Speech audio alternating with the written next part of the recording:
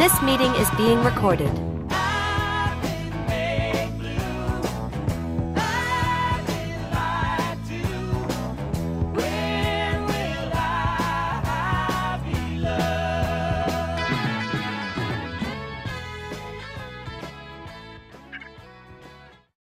Hello and welcome everyone to day 7 of the 77th annual CARCD conference.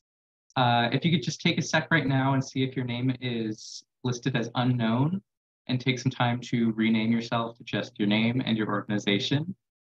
And our topic today in the Ag and Watershed track is very relevant. It's the FloodMAR, Building Situational Awareness. And now I'll hand it off to your host for today, Marissa Perez-Reyes.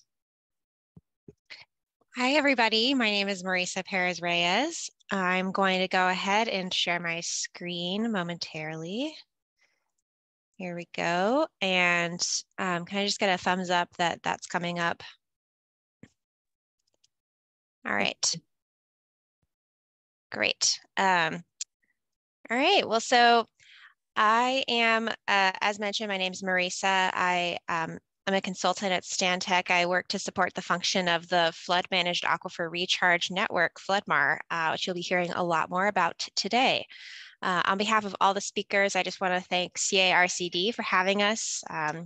Me and a handful of others from this group came to your in-person event in Folsom last December, and Hannah Tukowski invited us back to come for more, share a bit of a deeper dive on FloodMAR. So the development of this agenda was a highly collaborative effort. I just also want to give a shout out to Jenny Marr from DWR, as well as Aisha Massel and Rogel Rogers from Sustainable Conservation for your support in coming up with an event outline and identifying an excellent suite of speakers for you today.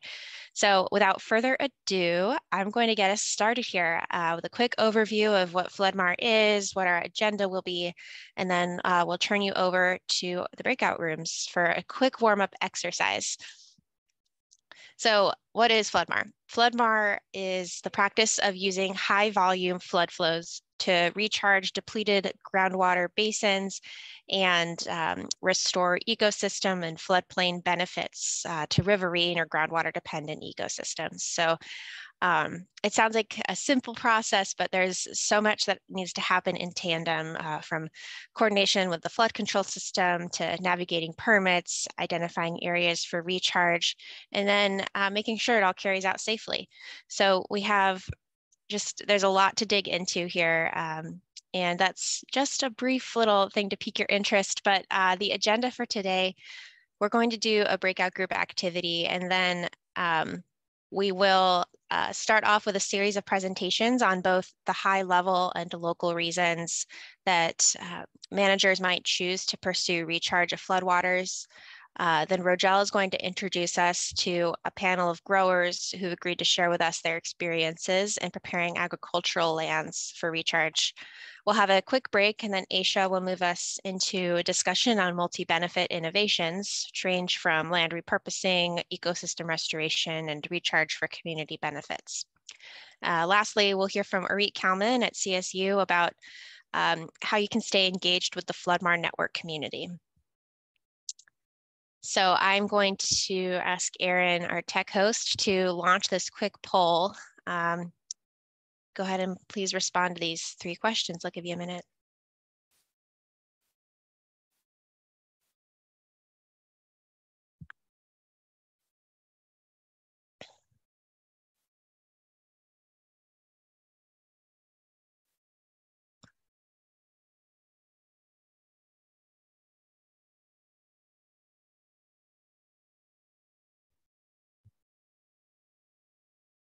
Give it about 30 more seconds.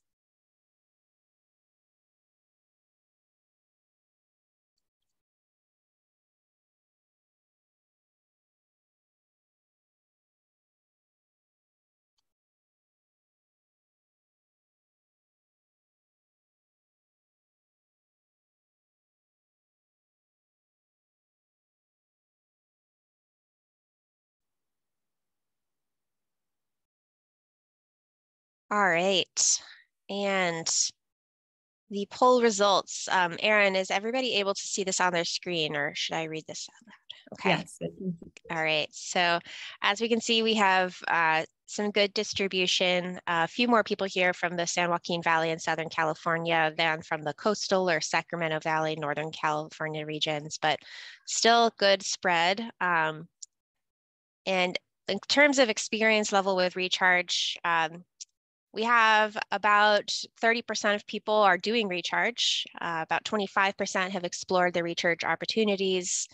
A few don't think it will work for them. And a lot of folks, about 40%, don't know enough about recharge. And I hope that we'll be able to answer some of your questions today.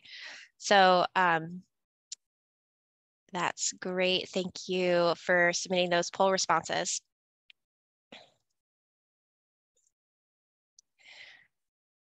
Okay, and so we've got about 28 of you on the line. What we'd like to do next is send you out to breakout groups for 15 minutes to discuss this question, which we hope will really frame up the rest of today. The question is, what is important for you to know or understand in order to recharge? And really the goal in this question is to get us thinking about what information do you need? What do you need more information about? For all of you folks who said, I don't know enough about it, but maybe you're interested, what do you need and what do you want to get out of this session? And so this is really your time, and we really hope that you'll be able to maybe unmute yourselves, maybe come off camera and introduce who you are. I still see that a lot of you have come in with a name unknown. If you want to go ahead and take a minute, as Emily suggested, and rename yourself, that would be really helpful, and always easier to talk to some faces. So this is really your time, and I hope that you'll make the most of it. But when you come back, be prepared to share some highlights from what you hear, and get ready to really get into the topic. Erin, are you feeling ready to send us out?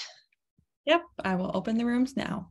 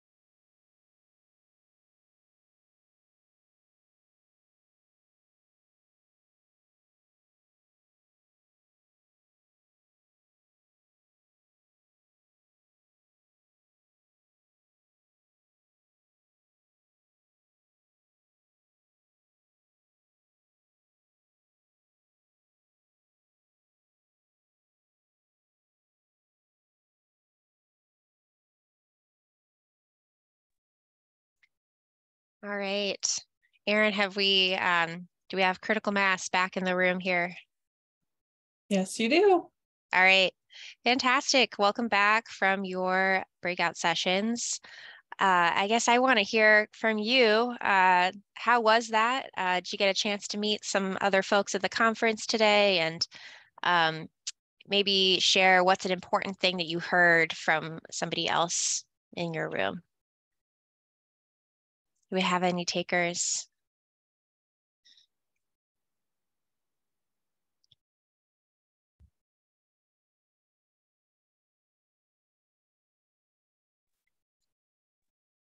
I'll go ahead and say for my room, this is just reminds me what's so important about conference sessions is to hear what other folks are doing, what they're struggling with, and what is working for them.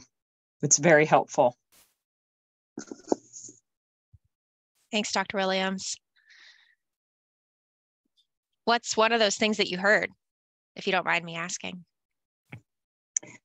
Oh, I heard it last week too, but the challenges with navigating paperwork and how important organization like our resource conservation districts can be in helping farmers get through that paperwork.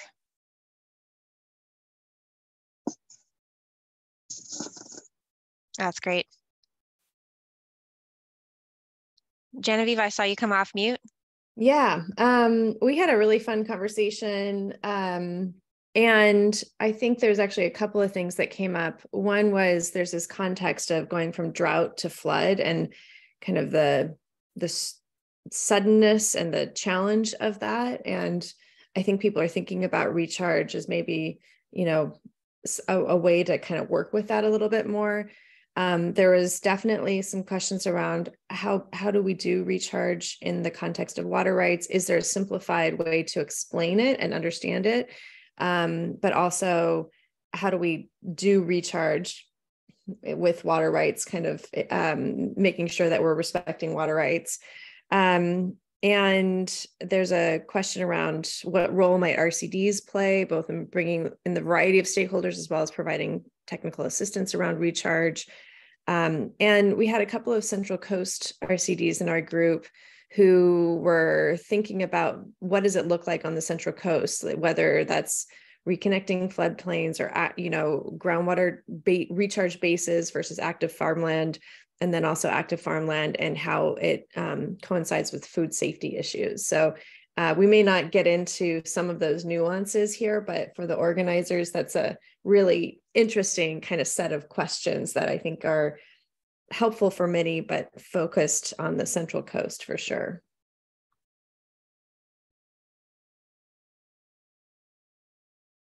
All right, and I think we have time for one more quick one before we move into our first session.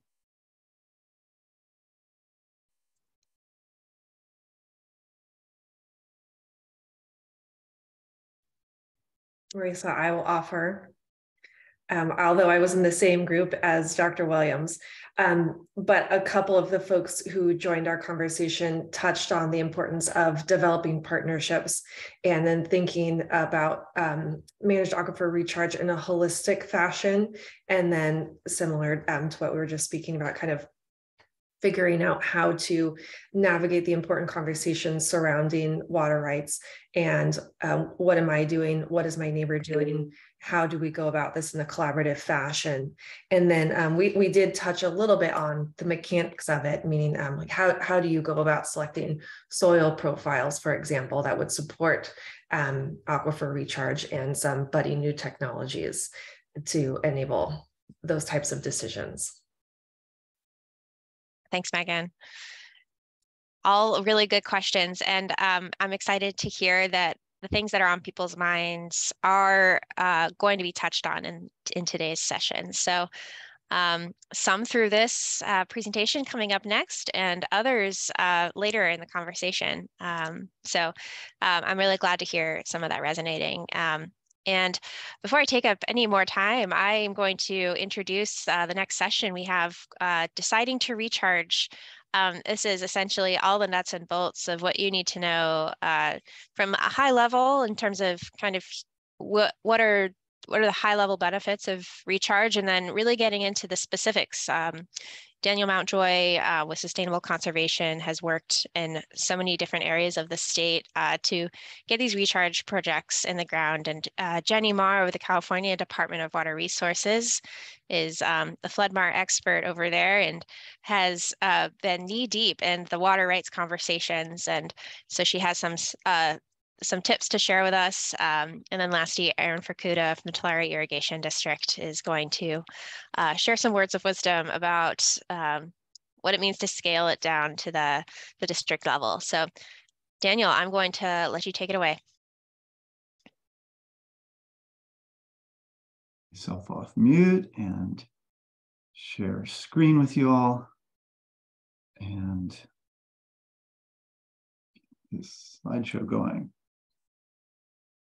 See, can you see the slides there? We can see the whole screen, yeah. And so maybe there we go. Great.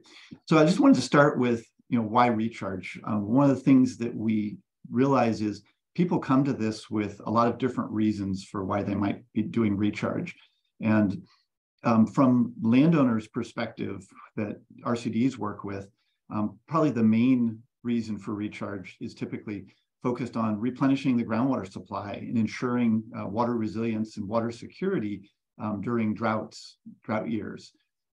That's clearly a motivation, and many of the volunteer pilot projects that you'll hear about from in the later sessions are farmers that are doing this just because they want that water and they see the benefit of replenishing the water under their farms.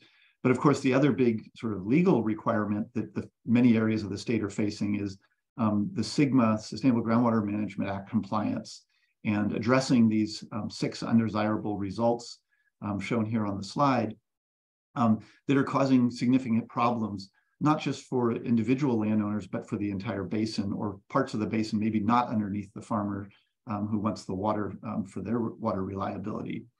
And then we like to think about this also in a bigger context that I think the RCDs are well suited for, which is the multiple resource benefits that can come out of doing recharge. Sort of the obvious first one around the water supply, but we might, from an agricultural perspective, think of it as ag water reliability. But really, in so many of our communities, it's drinking water for the public and domestic wells in rural communities, and especially disadvantaged communities that are being adversely impacted by increased groundwater depletion. And then, as was brought up in some of the early breakout group discussions, how can recharge also enhance floodplain and wetland habitat and provide better environmental flows in our streams and rivers? And then, of course, what we're really all aware of right now is the flood risk reduction, and how could diverting more water help with mitigating some of these disastrous events like we're seeing now. Somebody mentioned needing to know where the right sites are to do recharge. And there's a lot of variability across the state. And I'm just putting up here 2 resources that can be used to identify is your site suitable. And what you can see from these maps, first the Soil Agricultural Groundwater Banking Index developed at UC Davis, which really takes the NRCS soil surveys and looks at the suitability of that top 6 feet for infiltrating water through it. And you see in the lighter green areas, really highly suitable areas, and in the reds, much less feasible, in fact, very poor for recharge. And so depending on where you are in these agricultural regions, some areas are better suited than others. And then Land IQ took this a step further in partnership with the Almond Board and integrated into this the underlying geology and depth to groundwater to understand if you did do recharge there, is there volume and space to put that water, which further accentuates some of these unsuitable areas in the low-lying portions of the valleys where there's clays, but also shallow groundwater, and accentuates the areas where there's sandy soils and well-suited conditions for recharge. So those are just 2 resources. You can drill in and look at individual fields on either of these maps. And then again, back to the idea of differences across the state. A lot of what you're seeing more in the media right now is on the lower right-hand side, these images of what sometimes is referred to as AgMAR, agricultural managed aquifer recharge, or on-farm recharge, which is very typical in many of the pilots and what you'll hear about today in the San Joaquin and Tulare basins, again, where there's well-suited soils and dispersed broad areas can be recharged amongst compatible crops. But that may not be as suitable in other regions.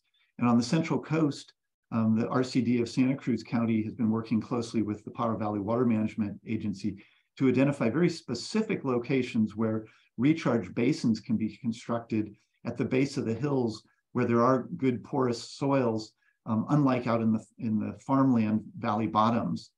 And these targeted locations capture surface water runoff because on the Central Coast, there are no irrigation district canal systems to move that water across a much broader dispersed ag landscape. And then up in the Sacramento Valley, again, variations we're learning about up in that region where there are canals, but the soils are oftentimes tight and not as well suited for recharge. And the growers don't necessarily want to give up or take risks on those soils with increasing waterlogging, and instead are more interested in using ditches and drainage swales and old gravel pits and borrow pits on those lands that they have and that water can be dumped into and allowed to infiltrate in those locations.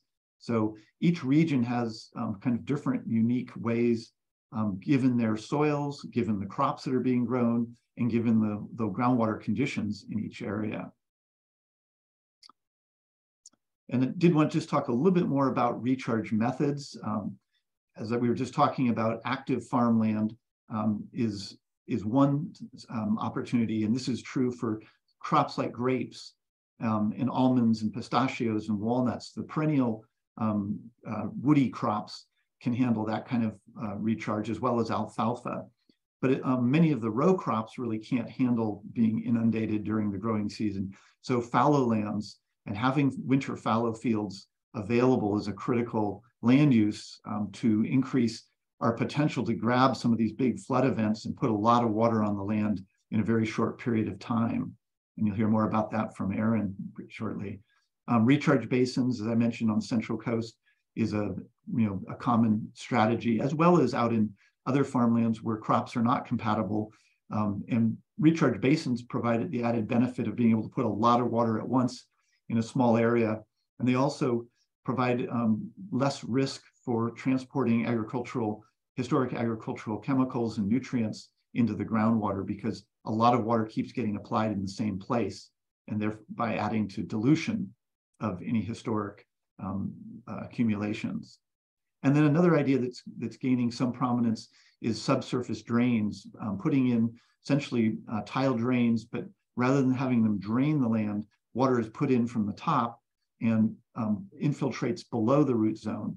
And this can be used in areas where there's a heavy clay soil in the top of the surface, but sandier soils below.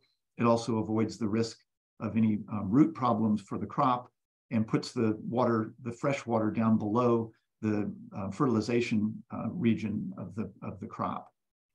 So these are all possible options, as well as some lands that are adjacent to fields that are not being cropped that could be more of habitat type recharge.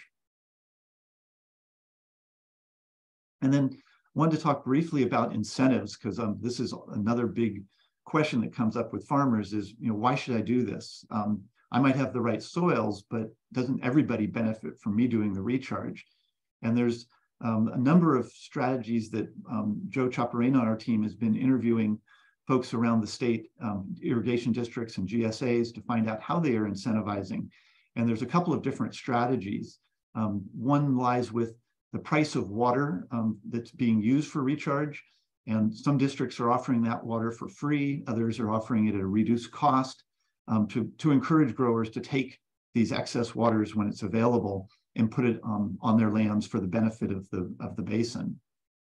Another set of category of incentives is around direct payments, either fallowing leases or permanent easement leases or easements for recharge locations to encourage people to not plant and have lands available when water does become available.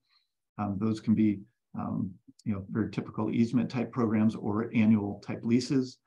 And then cost share programs like NRCS is now offering as a pilot in several locations.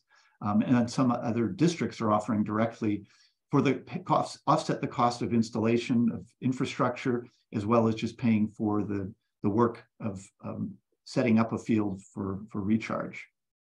And then there's another set of strategies that are really emerging right now with the GSAs and the irrigation districts, and that farmers are quite interested in, involving pumping credit in future years for the groundwater that they apply through recharge, being able to pump that back out again, as well as credit towards surface water when it's available, that those farmers get more surface water or get a discount on their water bill for that surface water they use in wet years.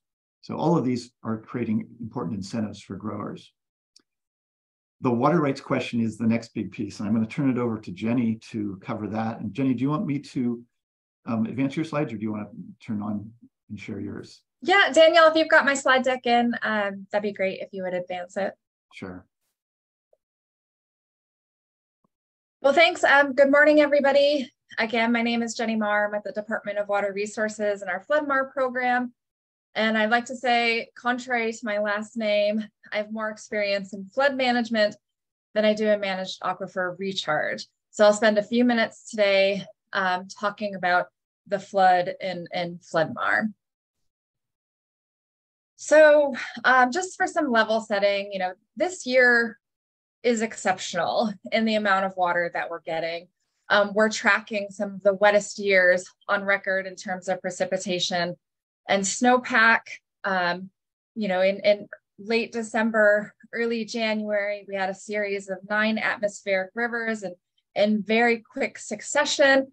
And I think when us FloodMAR implementers were envisioning FloodMAR in winter season, we were thinking a moderate atmospheric river every 2 weeks or so over a 3-4 month period where we could wet up and dry out.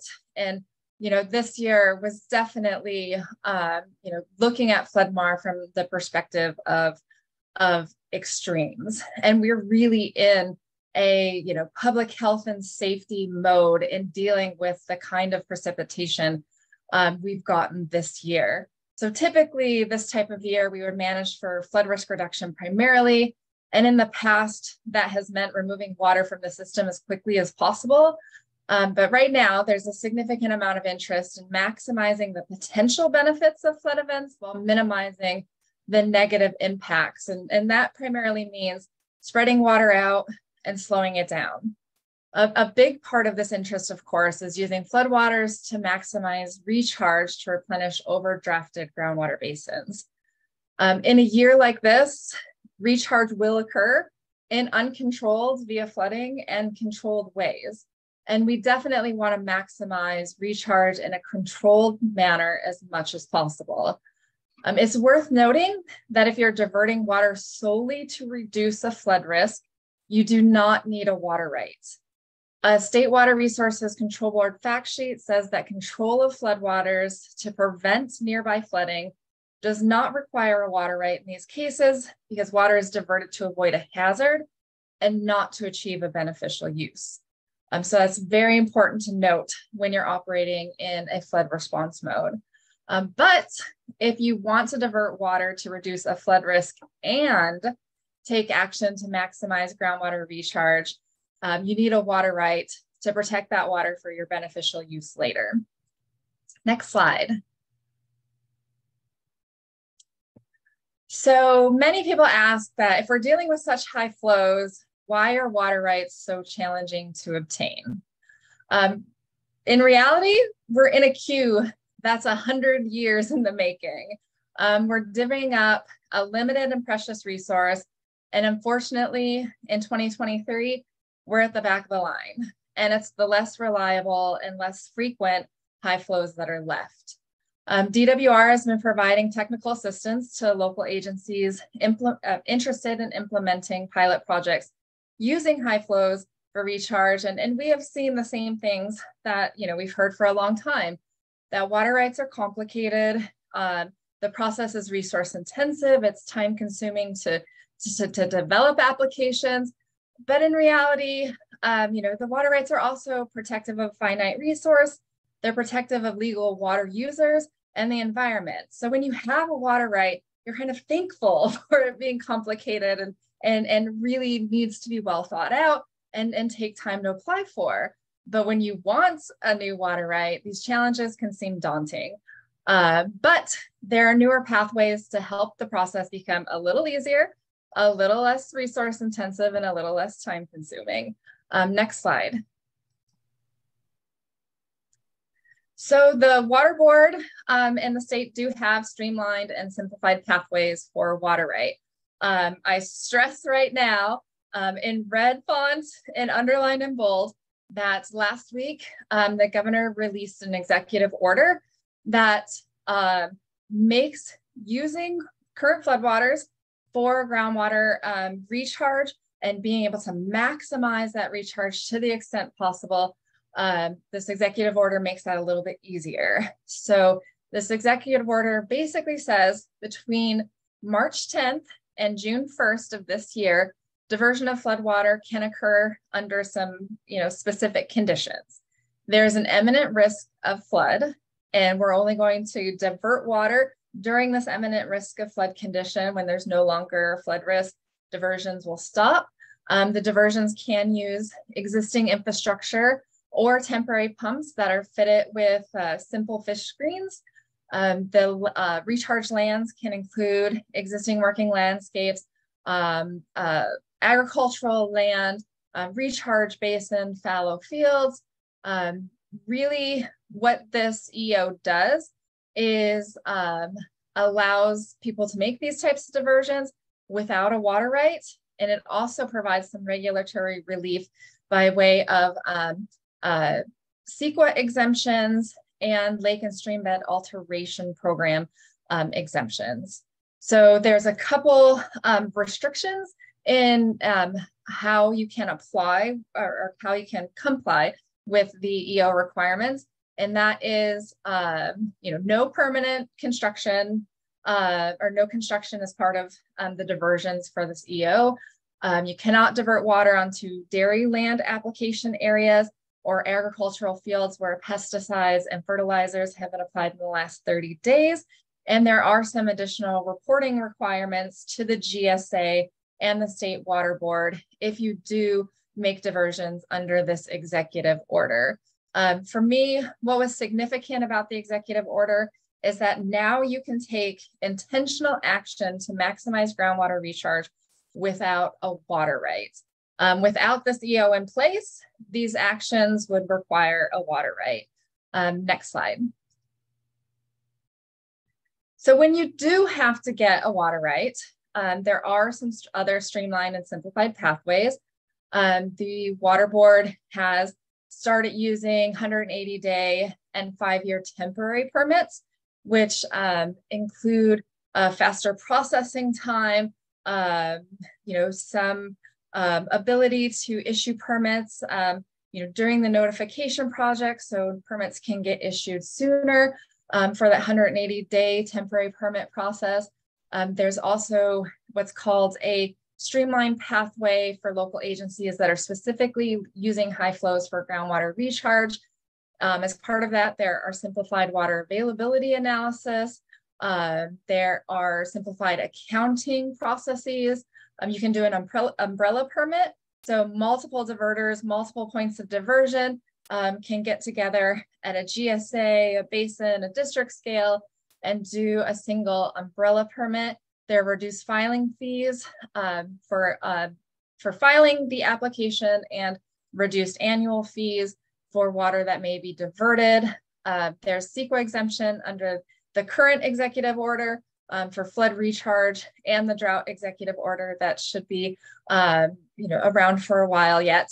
And there's also state technical and regulatory assistance as part of the governor's water supply strategy that's available to local agencies that are interested in pursuing temporary permits for projects that use high flow for groundwater recharge.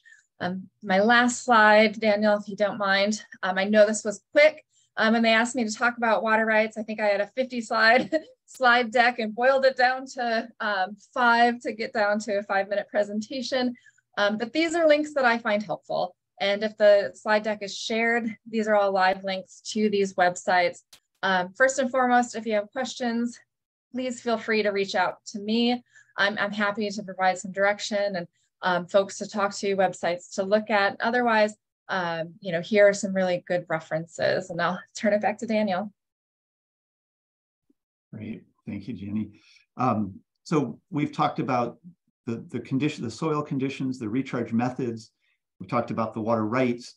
Wanted to give you now an example of what is the recharge potential. If we were to actually have in place systems to take all this water, what would that actually look like?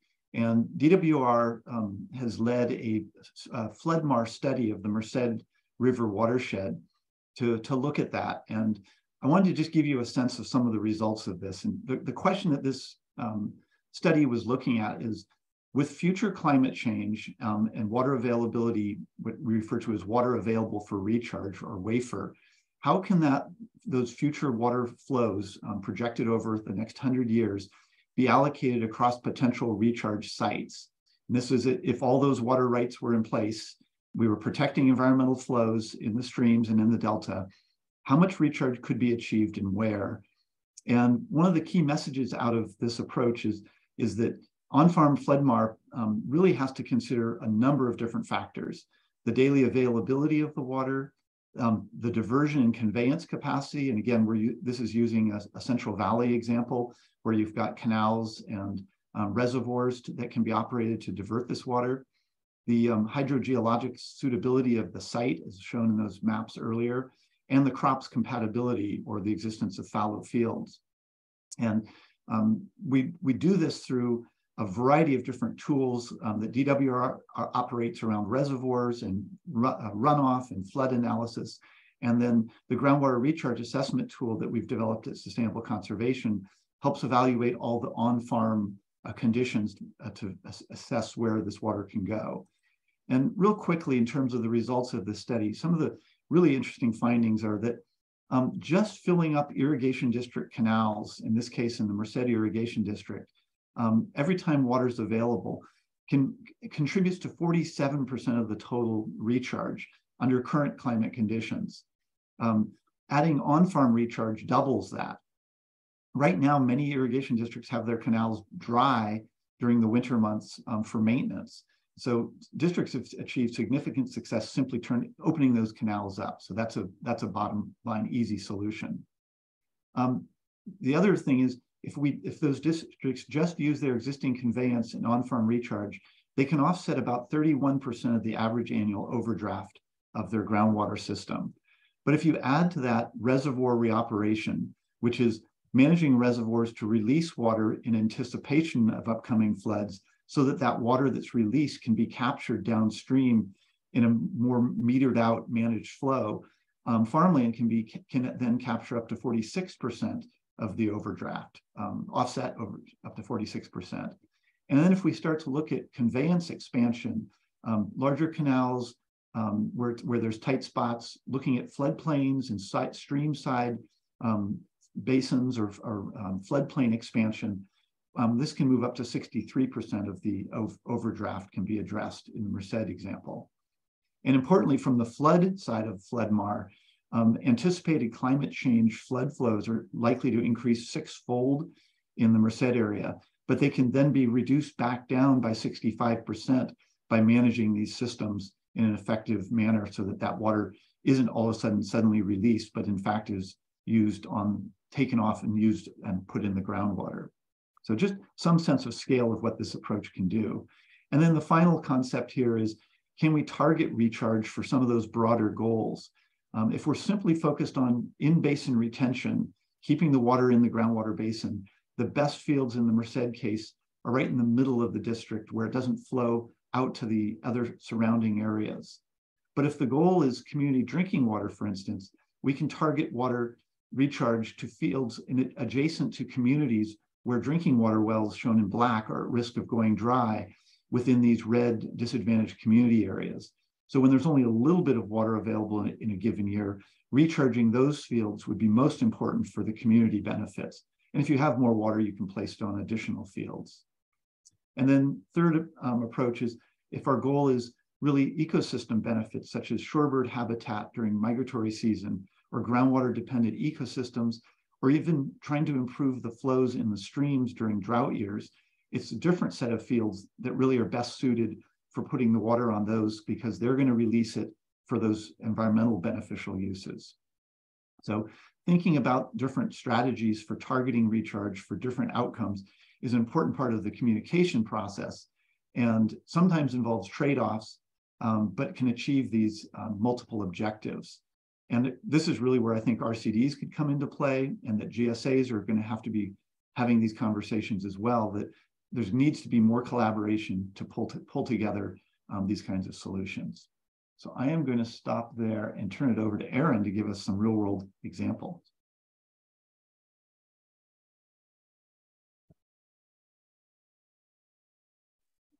Hey, good morning, everybody. Thanks so much for inviting me to this discussion. And I'm hoping, can everybody see that? Daniel, can you see my? Yeah.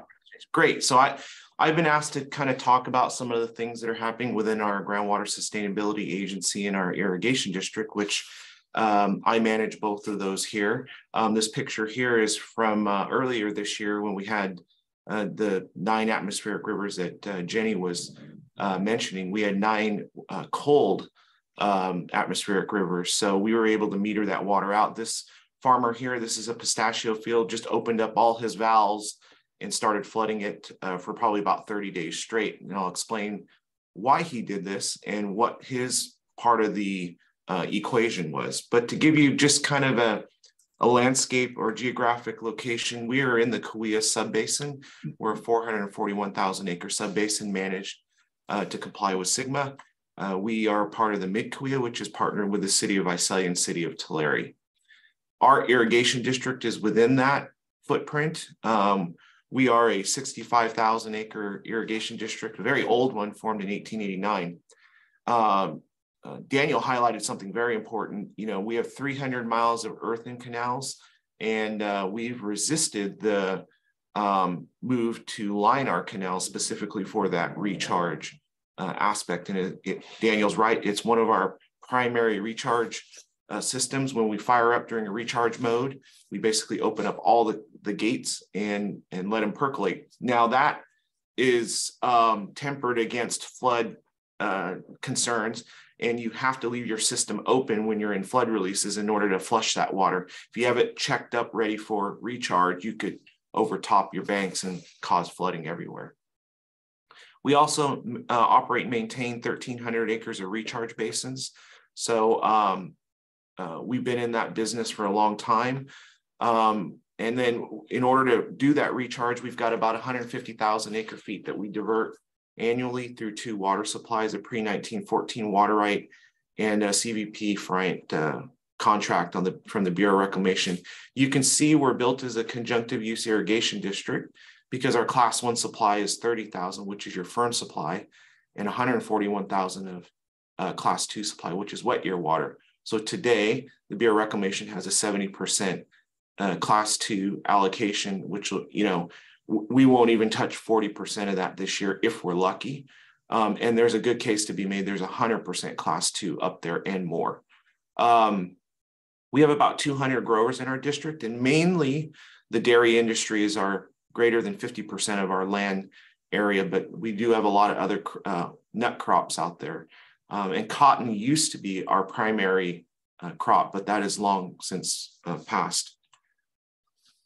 Overlying our overall program and where everything started for us, and the rest of my discussion here, is based upon what we call the water accounting framework. When we established our groundwater sustainability plan, we like to say we went through a negotiated adjudication amongst the GSAs, the managers and the attorneys and the landowners to say, okay, let's identify who has that water underground. And so this is our quick image of it. There's 3 buckets. So as water goes into the ground, it's identified by ownership where it belongs. The native belongs to everybody. The foreign supply is that CVP import or water that does not source itself in the Kuya watershed. And then salvaged is for that investment in that water supply, you get credit for it. So by numbers, if you take the Mid-Kuya Groundwater Sustainability Agency, we have about 230,000 acre feet when we take the averages from 1997 to 2017. When you compare that against our average pumping during that period, one would say you have a groundwater surplus. We had 38,000 more we're bringing in than we're using. But that didn't comport with our groundwater levels, and our groundwater levels were dropping significantly. We do believe that's external forces. However, our groundwater levels were dropping so fast in 2021, a group of growers came to me and said, listen, Aaron, it's May or March actually, and we're starting to see issues in our wells. We're doing well work right now.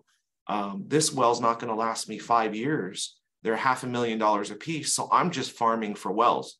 And all my revenue is going to go into the wells. If we can put something together and that's reasonable, that doesn't take us out of business, but gives us some longevity, count us in. So we sat down and talked about it, but you can imagine as the perspective is when we started this program is, oh, great, here comes the irrigation district, here comes we're here to help. We're going to allocate to you. Don't worry. We're going to restrict. We're going to charge you, and we're going to charge you for your groundwater, which is theoretically everybody thinks of it as a property right. The way we kind of bridged a lot of that was by collaborating with our growers and making sure that everybody was at the table for that discussion. And instead of it being a program generated by a GSA or an irrigation district, it was a collaborative process. So I had what was called creatively the coffee shop committee, because it was those growers that, are actively communicating with all their neighbors. And so I gathered them up and, we sat down and we talked about, well, how would this work for you? What would work? We quickly identified what would not work. Interesting, right off the bat, what we identified will not work is metering all the groundwater wells. That was just logistically not possible, and there were too many problems. We didn't have enough staff to manage it. So we opted for the evapotranspiration model. So Land IQ measures all of our evapotranspiration. And I would say I'm an engineer. I advocated for the meters, but I am a firm believer in the ET model. It's a quick way you can get to an allocation program and collectively get everybody with you. I also had an advisory committee, and that included not just agriculture, but included environmental, community, disadvantaged community, all beneficial users at the table. We developed this preliminary allocation and groundwater cap elements, and then we moved it into a draft emergency ordinance. And that basically said during the drought, we're going to have to figure out how to allocate and cut back quickly. So we are taking our emergency ordinance right now and working towards full rules and regulations. But right now we have the emergency ordinance in place. We did hold, I can't remember how many workshops we held too. It was during COVID, so it was interesting that we did this all virtually and had each session 30, 40 growers participating in each one. So this is how it looks. We crammed it into one image so that to try and make it as simple as possible. We allocate groundwater based on tiers. Interestingly enough, if you see there's 3 main tiers down here, eventually we'll transition that into those buckets that we talked about. And then we have 2 categories, surface water users and groundwater dependent. And there's charges. These $10 charges are really just to kind of cover our administrative costs, but there's a hard cap on evapotranspiration at 2.5 acre feet per acre. That number is a little high. We're starting a little high to get people time to adjust. And I think that was a huge success. We also added a mitigation block on top, which is we're going to make mistakes. Landowners are going to make mistakes. We don't want to punish each other. But if we go over, we know we've got to replace that molecule of water. So that $260 goes into an account. I can use that account on my irrigation district side to go purchase more surface water on the open market. If you go over into the penalty tier, Sigma only allows you to charge $500 an acre foot as a maximum penalty charge, or a maximum charge at all. the grower self-initiated. When you go into penalty, the money wouldn't stop you, but they self-inflicted. If you go over, you lose what you went over in the future. So if you go over an acre foot per acre, you lose an acre foot per acre off a future allocation. So that has stopped everybody from going over into the penalty. There are some folks that have gone into the mitigation tier, but that's the hammer. And it was self-inflicted by the growers because they knew they needed that hammer. We also developed a water dashboard because if we're going to measure and restrict, and they need to know where they're at. So we developed a water dashboard. They can log on, see in 30-day time steps their evapotranspiration use, how much they're allocated, how much they're using, and then how much their credits they're getting down to the field. So we can go down to the individual field. So wanted to highlight that that was developed to respond to a drought. And what we found was that allocation system, the CAP and the water dashboard flipped into a tool to use for groundwater recharge. So this has become our incentive tool for groundwater recharge. Prior to Sigma, the only recharge agent in our area was TID for our region, for our GSA, because we did all the recharge in our basins and our canal. Now you'll see when we fired up in early January, we had 80 turnouts on immediately. The day we opened orders, we had 80 turnouts open taking water. They get credit for it on their water dashboard. So now we've got our system plus the fields irrigating. Whatever's not used through evapotranspiration gets credited on their water dashboard as a groundwater credit that they can pump at a later date. So in January alone, we had 80 turnouts on. We were at 750 cubic feet per second or 1,500 acre feet per day. Pre-Sigma, that number in a January would have been about 300 to 350. So immense amount of recharge going on. And then the last thing I wanted to highlight is that I was asked to talk about a creative program we're working on with the community of Okieville to take our water rights and our knowledge on recharge to help our disadvantaged communities. So we purchased a 20-acre site. We just awarded contracts. We should be done by the spring of next year. And this is a groundwater recharge basin upgrading of a disadvantaged community. Our Sierra snowmelt is usually cleaner than the groundwater. And so we're going to put clean water supplies under the community as dedicated recharge for their drinking water concerns. And I'm happy to report we're currently under budget and on schedule on that project. We very rarely get to report things like that. So I had to throw it in there.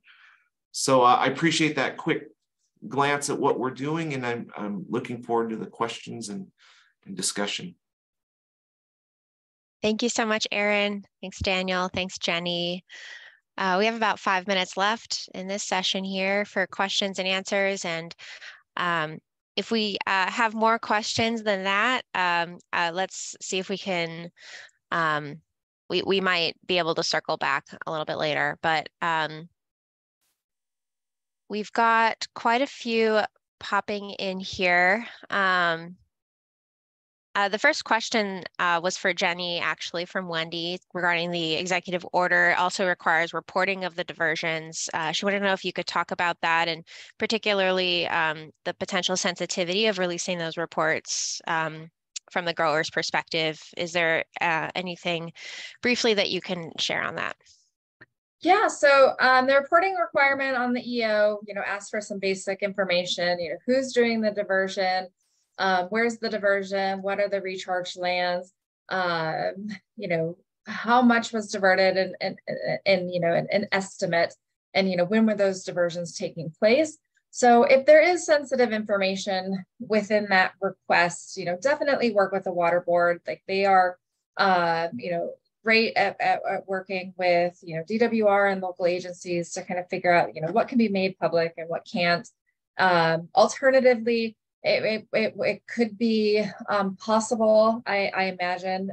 I haven't talked to the water board, but they have been accepting of this in the past, especially under some of these more streamlined pathways of rolling up information. So if multiple diverters within the same district are using the same trigger and, want to roll up reporting at a district scale, I'd work with your district and maybe do a rolled up report at the district level to report on multiple diversions and where that happens. So then, individual grower information is kind of, for lack of a better term, I'll say washed out by kind of the roll up of multiple points of diversion. Thanks so much, Jenny. It's really useful. We have a question from an unknown participant who asks, does the ET method penalize regenerative ag growers? I think that might be for Aaron. Yeah, that's an interesting question. So we do have I think when they say regenerative ag growers, is that like cover crops and other things like that? I'm not a farmer. That's my downfall. Don't ask me to grow anything. Trust me. If that is the question, then we have a fallow field application. They get credits for their field. The cover crop is not counted against them as the evapotranspiration. In the field, if you're doing cover crops, our agreement with our growers is cover crops use ET. You can't avoid it. However, the benefits come in the soil health, other things like that. So it should be a net neutral action on their part. So we're working with that to try and understand that better in the future. But that's our answer as of today. Thanks, Aaron. And we did get confirmation. Yes, that's what they were talking about. So, and there's a question from Wes Miller. Is the future farmer credit at 100% or a reduced credit? Yes, that's the other question we're working with. It is not 100% because not 100% of what you put on the ground ends up in the aquifer. That fraction currently stands at 75%, but we're reevaluating that as we speak. It could be as high as 90. Great. And Andy Williamson asks, I would like to understand how flood managed aquifer recharge is treated by water quality control boards. As I understand it from our irrigated lands compliance group in San Diego, farmers are not allowed to let stormwater soak away and infiltrate groundwater. And I would just Daniel, answer that. Yeah, I would answer that by saying that we're talking about clean runoff water from rivers as opposed to stormwater runoff from cities. In most cases here, and there's a lot of conversations going on with the water boards, some new studies being done to try and document, what is the concentration of the contaminants when you do add a lot of fresh water? Can you actually improve the conditions? And Sustainable Conservation does have a document out that was developed in partnership with researchers and disadvantaged communities and others to help describe some of those trade-offs and what those considerations are, but there isn't a actual regulation or policy on that at this point. Thanks, Daniel. Other than I will say the Dairylands piece that we're starting to hear about in the EO. That's right. There are restrictions, there are restrictions on the applicability of the executive order. I don't know if Daniel's audio is frozen for anyone else. Oh, there you are. Yeah, I can hear you. Okay. Yeah, no, there you are. Yeah, there are restrictions in place on what the executive order will apply to, which it also includes related to fertilization of recent grounds. So there are some things in place regarding water quality protections.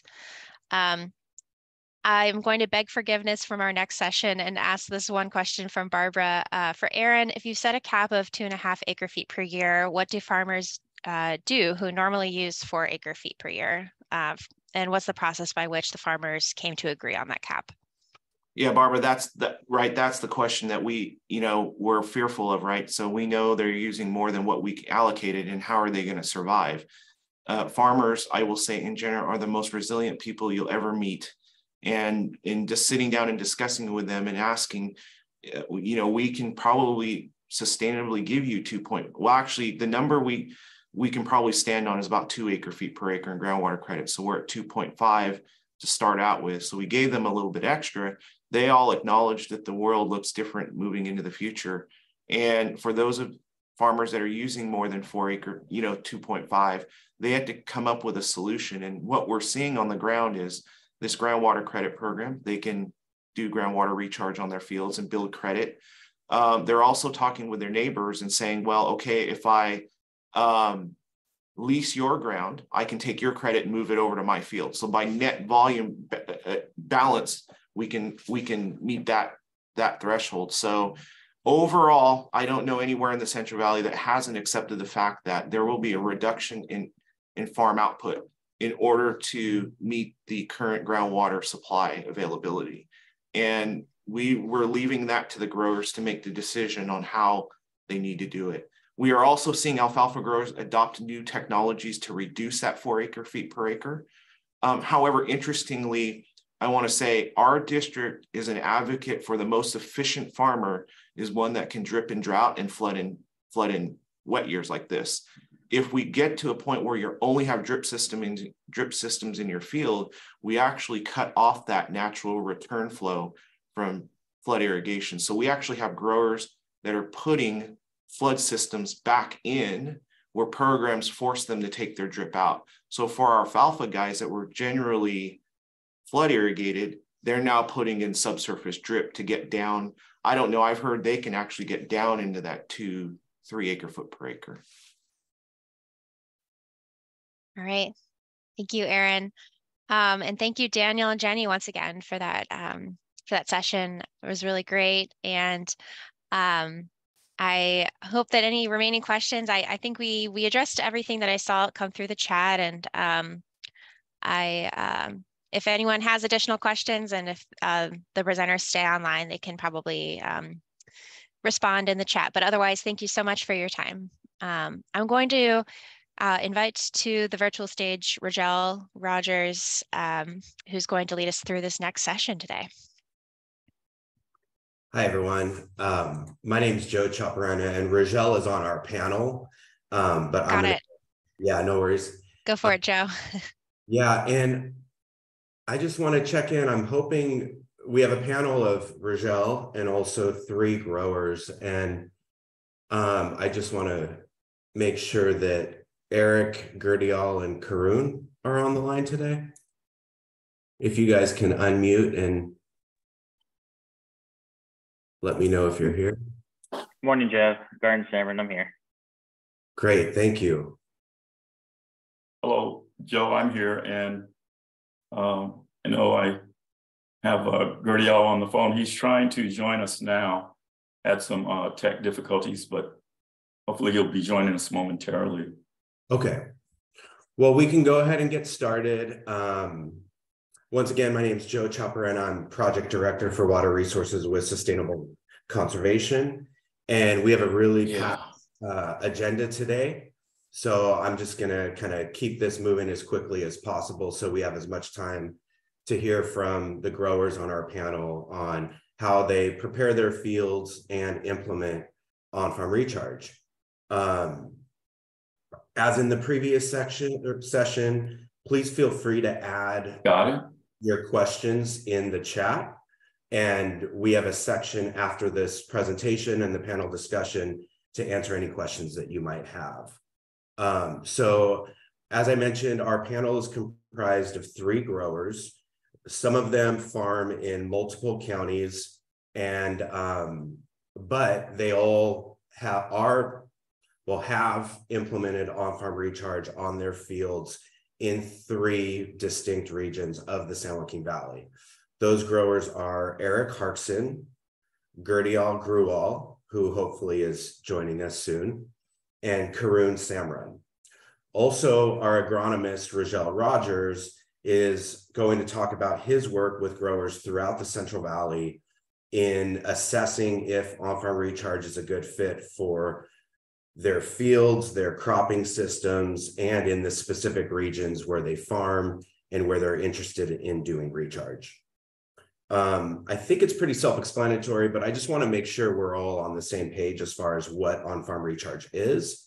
And so in the example of a water district, in a year like this, in a flood release year, when flood releases exceed the limit, the capacity of dedicated recharge basins, it's diverting that water to agricultural fields, either active fields with crops that are already being grown there, if they're permanent crops like orchards or vineyards, or even seasonal annual crops, or even preferably fallow fields where you don't really have to worry about crop health concerns and whatnot.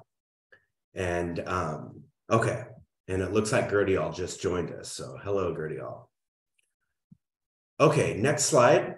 The second slide, which is the agenda slide. Sorry. Yeah, right there. Perfect. Okay, so here's a look at our agenda. First, the growers are going to give a brief introduction about themselves and their farming operations, not get into their on-farm recharge yet. And then Rogel is going to go over the key criteria needed for successful on-farm recharge. Next, the growers will get into more details about on-farm recharge they've performed specifically this winter. And then we have 3 general questions for the 3 growers on our panel today. And then finally, we'll field any questions that you all might have. And next slide. And with that, we're going to go ahead and kick it over to Gerdial, who's going to talk about his farming operation. You're on mute, Gerdial. You're still on mute. There we go. Okay. Name is Gerdial Graywall, and I farm in Madera and Fresno counties. And it's a family operation with the mother and 3 brothers. And we farm about 1,000 acres. 400 of it is peaches, 250 almonds, 250 grapes, and about 100 acres of pistachios. And we're been flood irrigating. And then within the last 15 years, we went to double line drip and microjet in order to save up on the water. And that's about it. Thanks, Gerdial. Next slide. All right, Karun. Karun, can you give a brief introduction about yourself and your farming operation? Morning, everyone. My name is Garden Cameron. I don't got the best lighting in here, so you'll just see my shadow, really. Yeah, so from Madera, California, my family, we have a farming operation that spans from all the way down to Kern County, farming and state water projects all the way up to Merced County and Merced Irrigation District. Our home base is Madera County, and then in Madera County, we're in districts and wide area. So we got a little taste of everything when it comes to water. We farm almonds, pistachios, and wine grapes. When it comes to recharge, I kind of started dabbling with it back in 2017. You know, back in 2017, we all knew what Sigma was. We just didn't know what Sigma would become at that time. In 2017, a super wet year. I took some water, tried to see how it would work out. 2019, built on it, and now like every wet year, I found an opportunity to kind of keep building on more and more on-farm recharge, just because I kind of understood at the beginning, like, hey, for all the districts, wide and wide areas, like this is the way you're gonna have to get through the hurdles of Sigma, because it doesn't look like anytime soon that infrastructure projects will come in. So if we want to secure our water futures, it's gonna have to be on the essence of the growers. Great, thank you, Karun. And you'll be able to get into more detail of your recharge later too. Next slide, please. And we have Eric. Good morning, my name is Eric Harkson. I farm up here in Merced County, town of Bolico. We're irrigated by the Turlock Irrigation District, and we farm approximately 300 acres of our own and about 100 acres that's leased of almonds. We have a little bit of walnuts that's in MID, and we also run about 500 hives of honeybees. Awesome, thank you, Eric. Next slide, please. So now we're going to kick it over to Rogel. And Rogel, you work with a lot of growers up and down the Central Valley, including the Sacramento Valley, with various levels of experience implementing on-farm recharge, and who both are in water districts and in wide areas. What are the key factors that growers need to consider and that you analyze to determine whether or not on-farm recharge is right for them, their fields, their crops, and their regions? Well, Joe, let's start with the question: how do growers and landowners prepare their field for on-farm recharge? and consider, is on-farm recharge right for them, their fields, their crops, and their region. I always start with the considerations for what I call the considerations for achieving successful on-farm recharge. Step one, I start with, is there water availability? Is there water rights in place that will allow for access to excess surface flows and diversion of water from source to the on-farm recharge. So I call the source of water A, point A, source of water, to point B, on-farm recharge site. Is this permitted? And contact with the water district is very important to determine, is there surface waters available? Will they provide them under the water district's rights? And growers have to make sure that they have appropriate water rights if wherever they're sourcing the water from, if it's from the water district, a river, a bypass, etc. So if you can check off, number one, that you have a water source, it's accessible, and you have water rights, then we can go on to step two, which is recharge suitability. Land recharge suitability is looking at various features like topsoil conditions, the deeper geology of the soil, depth to groundwater, depth to aquifer levels. We use typically land suitability tools like Land IQ, Recharge Suitability Index. We use the Soil Agricultural Groundwater Banking Index, acronym SAGB. That one's developed by California Soil Resource Lab at UC Davis. And if we can determine that the soil is suitable, we have the possibility to recharge that site. And there are basically 5 levels or 5 factors that are examined to determine suitability. One is deep percolation, B, root zone residency, C, topography, D, chemical limitations, E, soil surface conditions. So these are the 5 factors that are important. If you can determine that these factors are contributing to a rating that is either excellent to very good to good, these are ideal soils. The ratings are, there are 6 ratings from excellent to very poor. And let's assume that the land has been determined to have an excellent soil. So we can check off recharge suitability. Let's go to the next step, and that would be crop suitability. We want to determine if the plant rootstock has tolerance to wet conditions that can promote disease.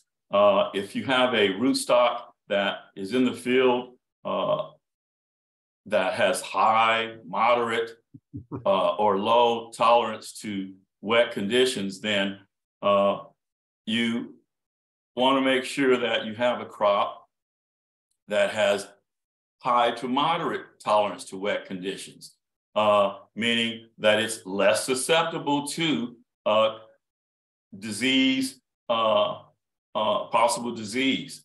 And if you've got a low tolerance rootstock to wet conditions, that means that you might, consider not recharging, because those are rootstocks that may be highly susceptible. And then you want to avoid fields that have pre-existing conditions in the field that could promote disease. For example, if you got root rot already in the field, you need to decide the best timing of recharge based on plant physiology and growth stage. You definitely don't want to flood the fields, for example, if you're right in the middle of fruit development or you just applied fertilizer. The fourth step is infrastructure. Infrastructure is very important. We want to talk about equipment needs. What is the plumbing needed? Do you need turnouts? Do you need conveyance pipe? Do you need temporary layout pipe to transport water from point A, the water source, to point B, the on-farm recharge site? If we've determined what the infrastructure needs are, you can do a cost analysis and determine how you get that job done.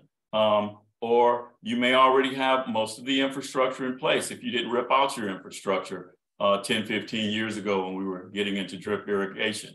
Let's assume that you've checked off the infrastructure. All your infrastructure is in place.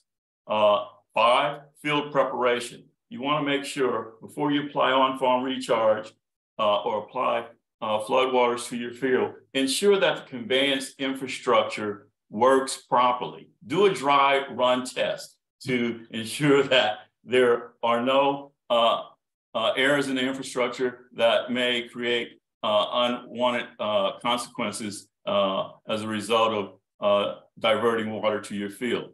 And then there's the field setup for water infiltration. Based on the field's conditions, primarily, growers should give their opinion on how the assessment tools, whether it's the Land IQ tool or the SAGVI tool for assessing the land suitability. Whatever that rating is, talk to the grower, because the grower may have a better idea because he has the direct field experience on how his field receives water. It may have a very poor rating. The grower may tell you that there are certain strips in the field that are sandy that take on water very well. Determine the best field setup to regulate the water in the field and move water throughout the field without unintended consequences. There are various ways to do this. You can set your fields up with alternate row irrigation. Basically, I like this setup because it allows for about 50% of the field to be dry while the other 50% is wet, and you can enter in and out of the field while the recharge is occurring, and you can inspect your field. Or you might have a need to do outer perimeter high bed checks, 12 to 18 inches, because one side of the field has a slope that will allow free water to run into the public road. So you might want to do a high border check along those sides or the entire perimeter. Various ways to set up the field to regulate the water movement. And last, and there are a lot of things involved to making this decision, not least is water quality. And I say that to say this: water quality is one of our most important concerns environmentally. We want to determine if the history of the field is showing any excessive fertilizer nutrients, fertilizer or nutrient or pesticide application or hazardous exposures. We want to make sure that the groundwater quality is not impaired by nitrate, nitrogen, and other hazardous chemicals. We want to check the Valdos zone history for legacy nitrogen levels that can be leaching during the recharge. And if we can verify that there's no issues here, that the levels of groundwater nitrate are relatively low, then we also want to study the management practices at the field. Is there a sound nitrogen management plan in place? Is there a sound irrigated, integrated pest management plan in place? These plans can identify that a grower is doing the right thing. And last, you want to take a pre-flood soil nitrate and salinity test to determine current load levels in the soil. Is safe to do on-farm recharge, and encourage growers to talk directly to their crop control advisors and their pest control advisors to ensure that they help follow sound nitrogen management plans and sound irrigated pest management plans. Their plans should be compatible with the on-farm recharge to avoid leaching of nitrate, nitrogen, and other hazardous chemicals. Generally, when you start your recharge, you want to see a soil level that has nitrate, nitrogen levels less than 5 or 5 or less, and you want to see salinity levels that are lower than 1.0 millimoles per centimeter, for example. And I try to do my best in covering a number of steps involved. Thanks, Rogel. So at this point, I'll give it to Joe. Thank you so much, Rogel. Next slide, please. All right, Eric, if you can summarize how you utilize stormwater to recharge your almond orchard in Turlock ID, that'd be great. Okay, so in Turlock Irrigation District, we're irrigated off of my parcel's irrigated off the Highline Canal. During storm events, the Mustang Creek, which is a creek that runs into the Highline Canal, when it rains a heavy amount, it'll fill the Mustang Creek. Mustang Creek will fill into the Highline Canal. And working with the Turlock Irrigation District, they built up the Highline Canal to make it feasible that I could pump the water out of the irrigation district with a booster pump that we normally use during the irrigation season. And I pump it uphill to my ranch where we use the water on a 20-acre parcel to flood it out multiple times to recharge the groundwater with the flood water coming off of the Mustang Creek. Great, thank you. Before we shift to the next slide, the photos that Rogel provided, these are photos that Rogel took. Can you describe a little bit about some of the practices that you did here to accelerate stormwater? Yeah, so this is a 20-acre block that has been a flood block since I've been a kid. We had recently, about 10, 15 years ago, put it into solid set sprinklers, so we didn't have the levees to run the water down anymore. So in anticipation of the possibility of doing the groundwater recharge, if the rains came, I pulled up levees every 4th row, and like a 3-foot levee every 4th row across the orchard. And then when the rains came and the canal filled, we flooded it out. And then that was probably around Christmas time, I imagine. And then we took the levees down after the field dried out, and then some more rains came there this year, and we pulled levees up again and then flooded it again. Great, thank you. Okay, so we'll go ahead and move on to the next slide. Gerdial, if you're able to summarize your on-farm recharge, and then we can come back to these photos too at the end, or if you're able to talk about them. Okay, we get our water from Madera Irrigation District, and have to go in there, fill out all the paperwork, and then call the ditch tender, and they fill up our ditches, and we get water in there. I had 150-acre block of grapes, that I put water on. And then I had some almond trees. As you can see in the middle slide, I pushed half of the orchard out, 18 acres. The other 18 acres are still standing. And so we flood irrigated those. We flood irrigated everything. First, we went into the grapes, flooded them, got the whole field wet.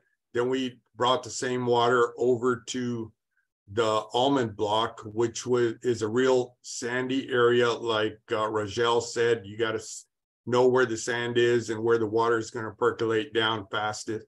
And that water was just going straight down. So we turned on another second pump to pump more water in there. And we kept it going for 3 weeks, just going back and forth through that field and back over to the grape field. And we were, as you can see, the third slide is of our grape vineyard. And, we just kept it going. And as you can see, the grapes needed to be pruned. So I had to shut the water off so we can get the pruning done. But that is what we did. We just put the furrows up as Eric did.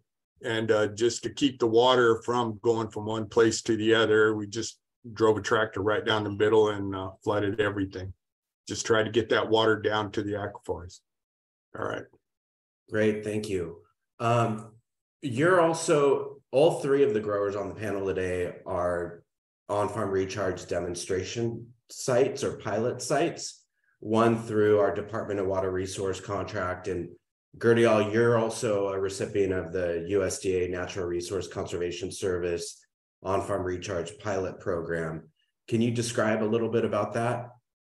Yes, I put in 2 fields that, have plantings on them, like the grape vineyard, 50 acres of grape vineyard, and the field that is pushed over in the middle slide.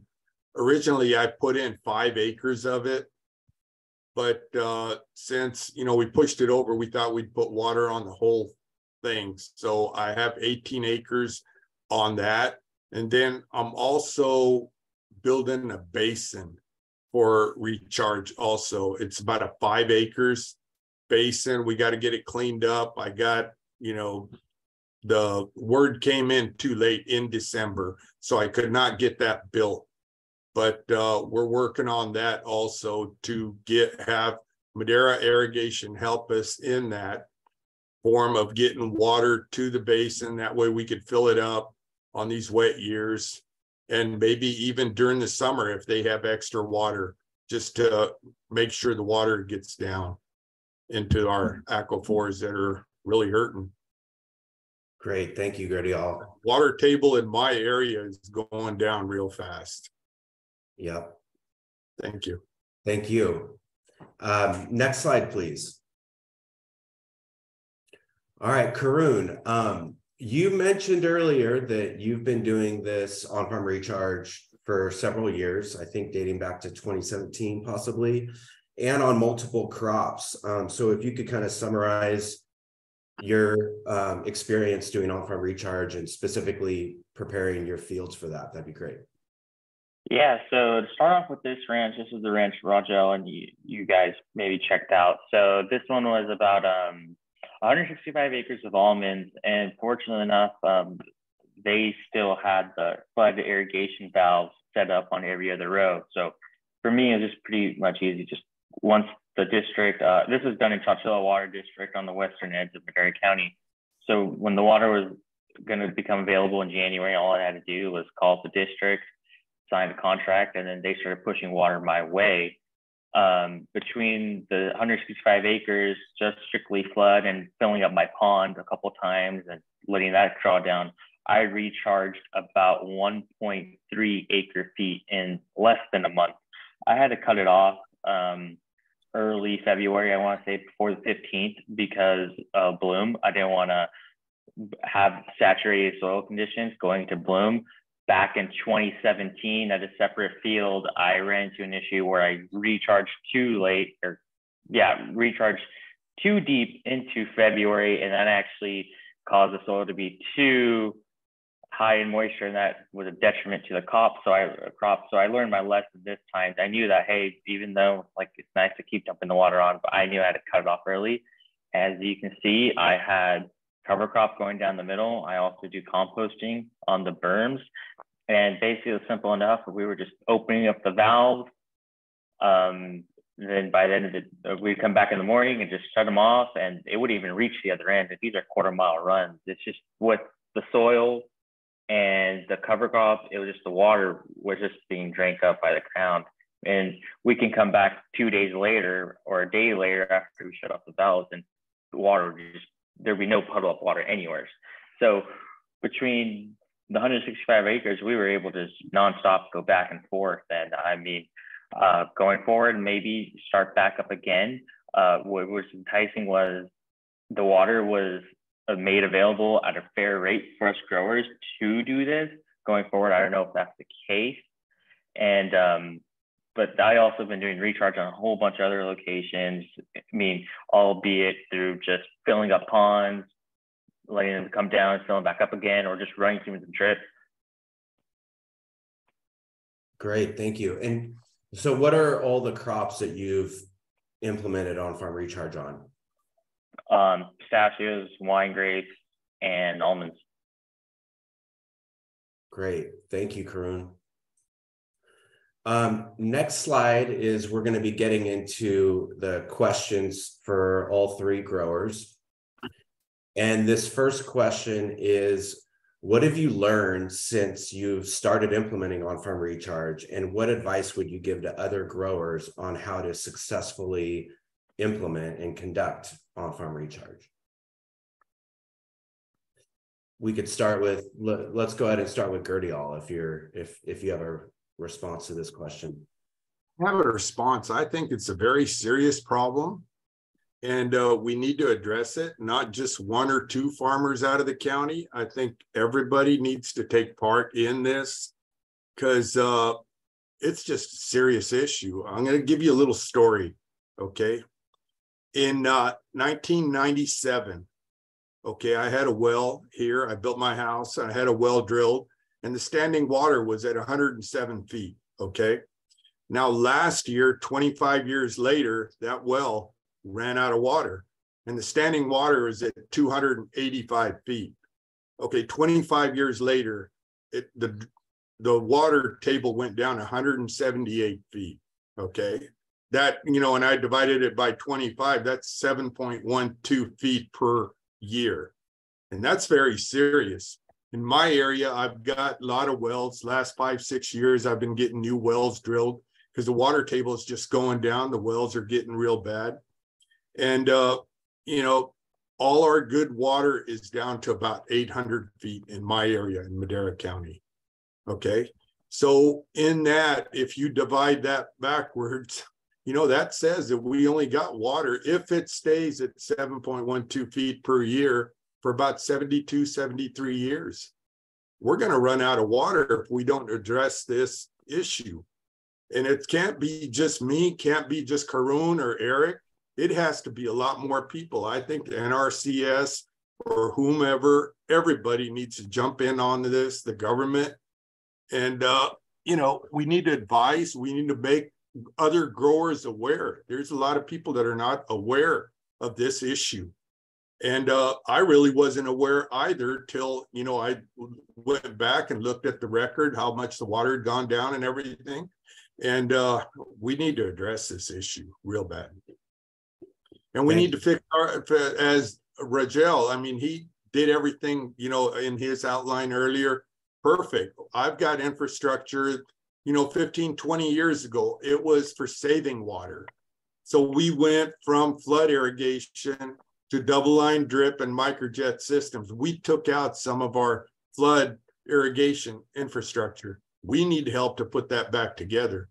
In years where wet years or even during dry years, we need to get cheaper water, as Karun said, to fill up or flood irrigate and, you know, keep feeding the lower aquifers is my point of view. Thank you so much, Gerdial.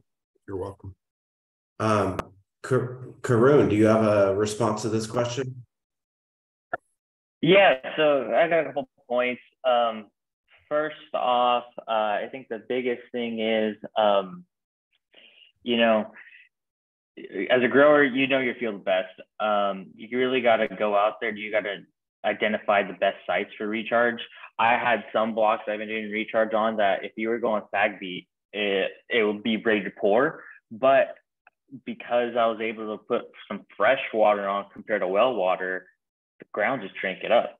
But then on the flip side, I had some fields that had some really good sag beat rating, but then it was like 4 or 5 feet down. I was running the hard pan layers and I was developing table with top.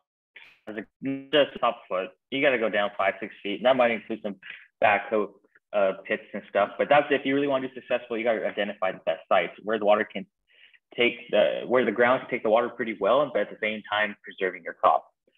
Second thing is you got to if you want to be successful with on-farm recharge, and this is why this is my third chance at it, because we've only in Madera County and some of these other counties, it's only been 2017, 2019, now this year.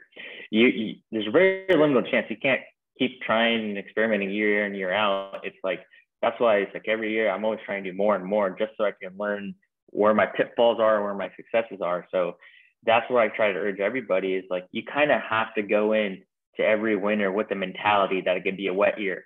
I know it's tough when it's a mega drought how we kind of had the last 2 years. No one foresaw a year like this. I mean, with these rains, looking to be a top 5 wettest season in California after one of the driest years in California. But if you are to be really successful with on-farm recharge, you kind of have to have that mentality. I had some on-farm recharge projects where, we weren't really ready. We were caught flat-footed, and then we had to divert some water from some bypasses and rivers.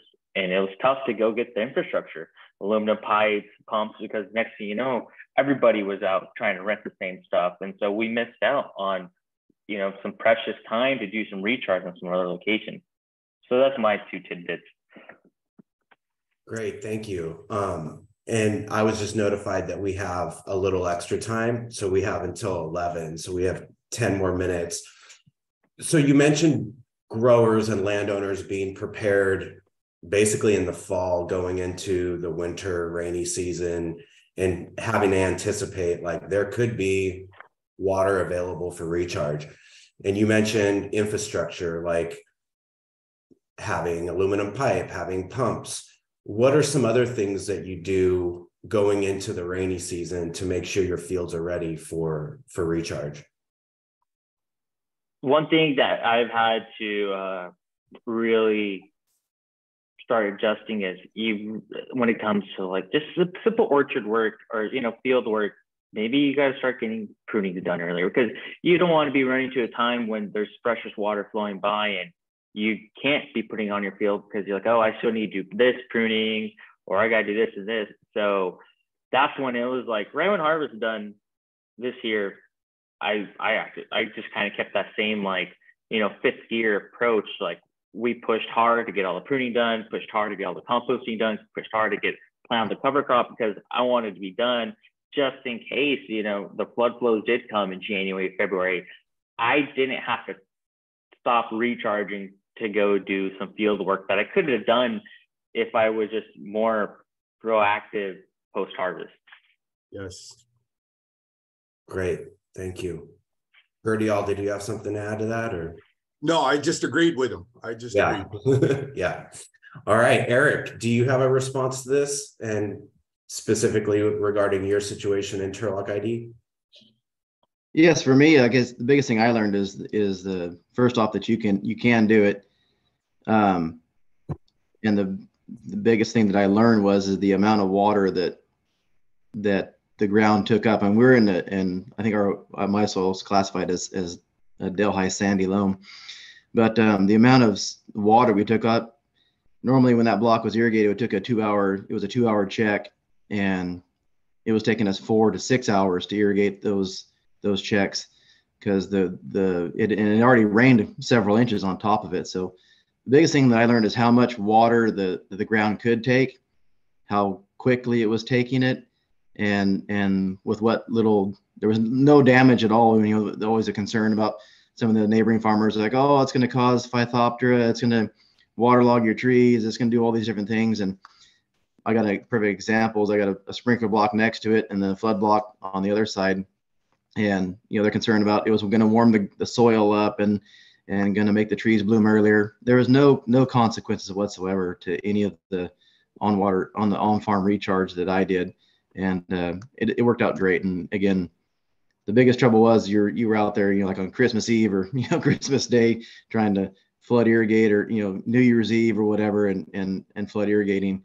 That was the biggest inconvenience by it. But other than that, it all worked out great. Great. Thank you, Eric.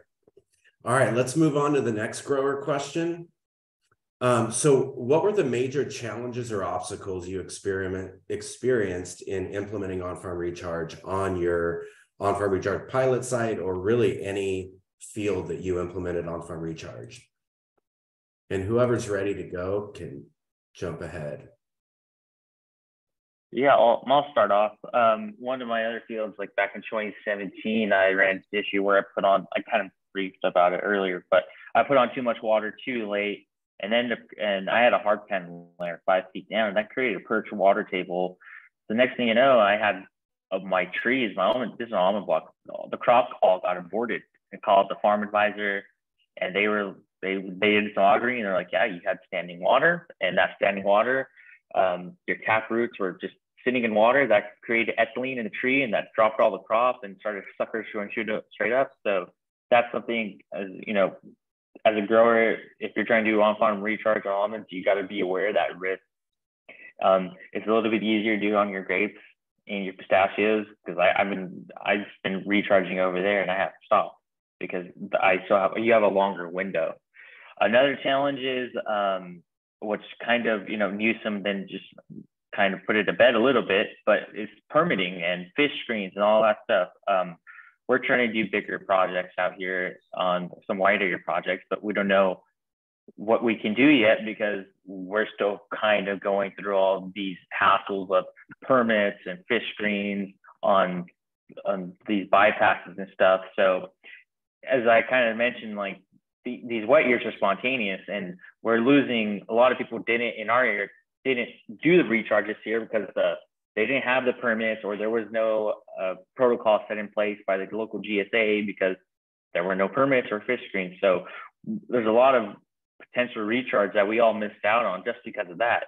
And so that's more of like a state water board issue and Department of Fish and Wildlife, but they got to also come to terms that, whenever that water's flowing, we should also take advantage, and it needs the whole permitting process needs to be a little more streamlined. They need to understand more about the pitfalls of why, some areas may need a fish screen, but where we are, like fish screens aren't important because it's a dry channel 7 years out of 10. So, and because of that, the GSAs are too scared to make the step if the states haven't made the protocol set up yet. Thanks, Karun. Interesting perspectives on wide area recharge versus in district. Gerdial or Eric, do you guys have any responses to this question? Yes. So for me, the biggest challenge I had was, our block is an elevated block. So if, obviously you don't want to wash out the bank into the neighbor and that kind of stuff.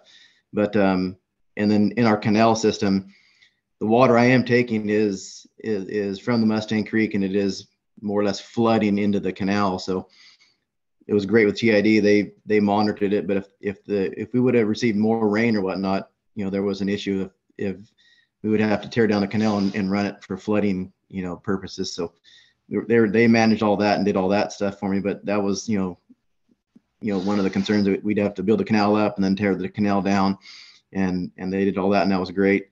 I can say for me, the biggest challenge was being out there and maintaining the water and following it, and till midnight or whatever, until we shut the water off. It was just more or less babysitting the water. But I mean, other than that, everything worked great with we had, that block does have cover crops in it. We did have our brush shred already. So we were prepared for that. And yeah, that's the challenge we had, was just more or less managing the water. Thank you. My challenges, Gerdiel, my challenges were just the cost of farming is getting so expensive. I mean, you look at the water, last year we paid over $220 an acre foot for water. And then, you know, the fuel's gone up. Electricity is almost doubled in the last few years. Cost of labor seems like it's going up about 10% every year. And then, you know, your fertilizers, your chemicals, everything there as far as farming is going up. And what are we getting on our almonds? We're only getting $1.25. So you got to look at the cost. Everybody thinks the farmer is making money. We're not making money. That's why we need, you know, help from the government, from you guys to make, you know, you guys did an excellent job. Joe, you, Rogel, when you guys came to the Madera Irrigation District, you guys had that workshop and you guys sent out newsletters making people aware of the situation that we are in.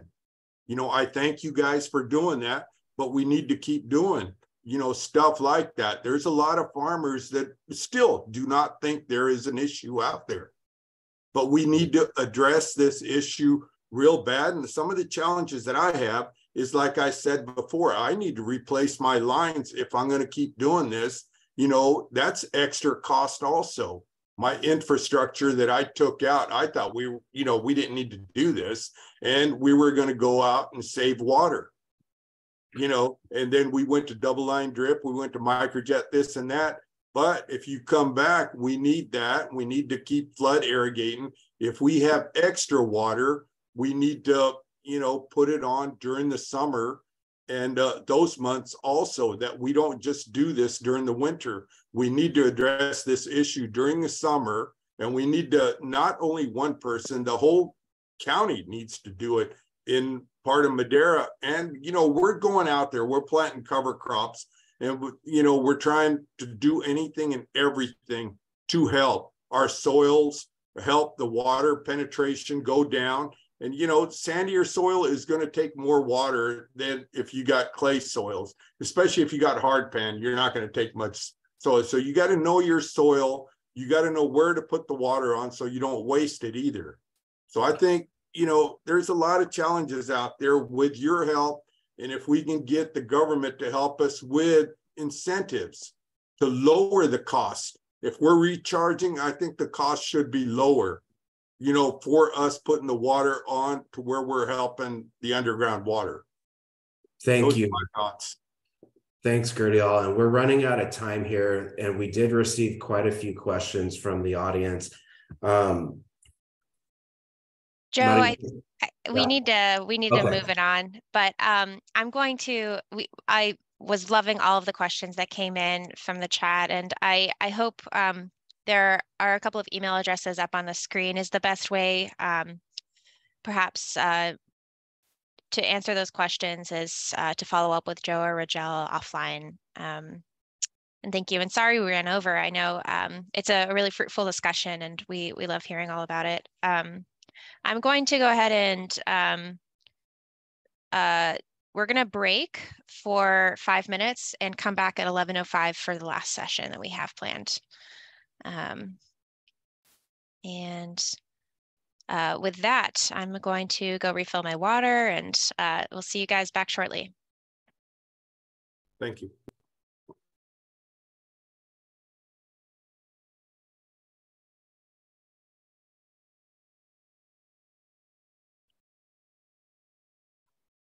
Get out of here.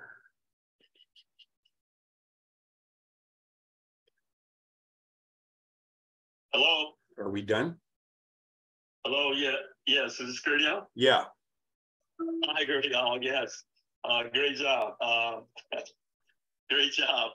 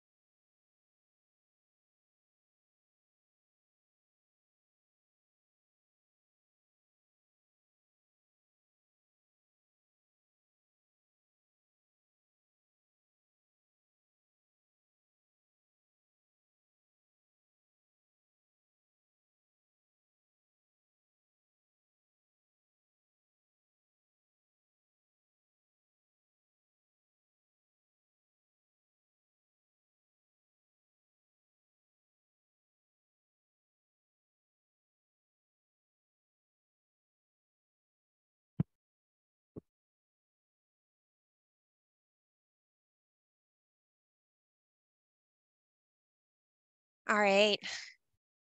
Welcome back, everybody. Give you just one moment to come back to your desks.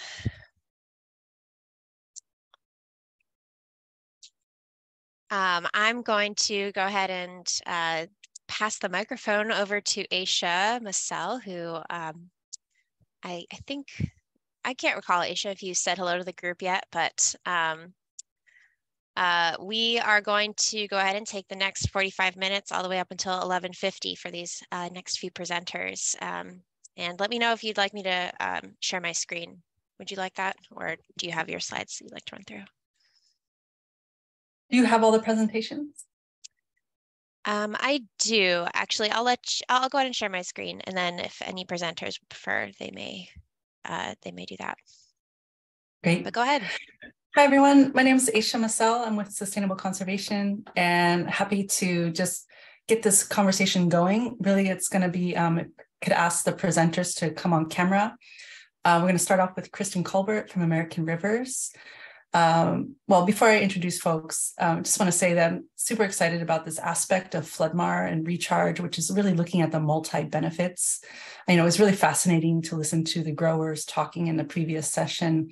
And this is just kind of another way of looking at, how to do recharge. So starting off with Kristen Colbert, American Rivers, followed by Angela Islas from Civic Well, and followed by Anna Schiller from Environmental Defense Fund, and then also Wendy Rash from the NRCS. So all talking about some really interesting topics. So we'll get started with Kristen. Great, thank you, Aisha. So first, before I begin, let me go ahead and introduce myself. My name is Kristen Colbert, and I am Associate Director of California Central Valley River Conservation at American Rivers. So today I'm going to be talking about restoring rivers and reconnecting floodplains for multiple benefits, including groundwater recharge. Next slide. So as you may or may not know, the process of restoring a creek, a stream, or river is a pretty involved process. It can take some time, it can take years. It often involves pretty extensive stakeholder engagement with numerous project partners and a significant amount of coordination that involves planning for design for restoration projects, completing permitting requirements, and actual implementation. That's the getting things done part. So you might wonder, why should we be in the business of restoring rivers?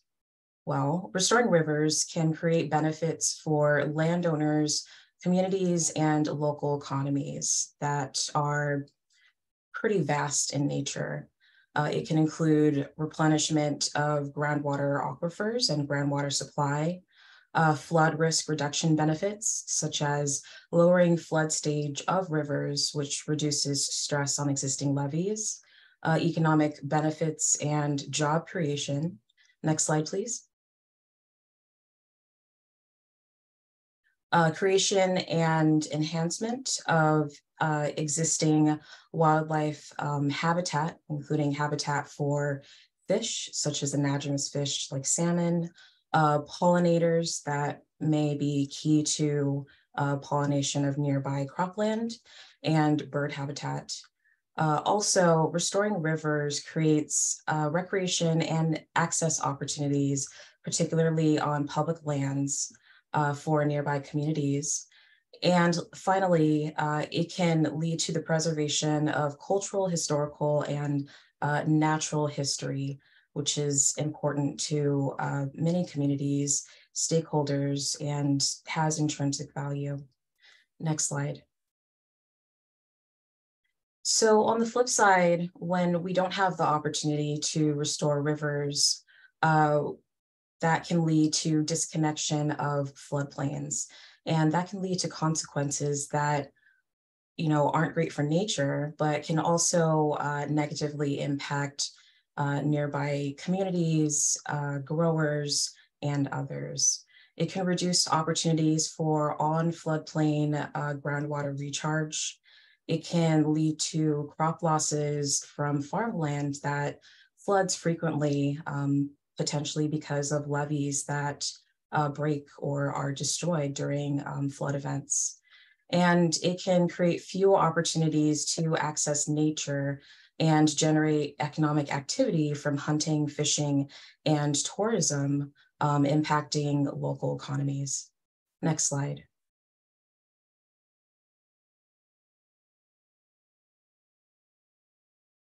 So when we have the opportunity to actually reconnect floodplains and restore rivers, we allow rivers to have enough room to slow down and spread.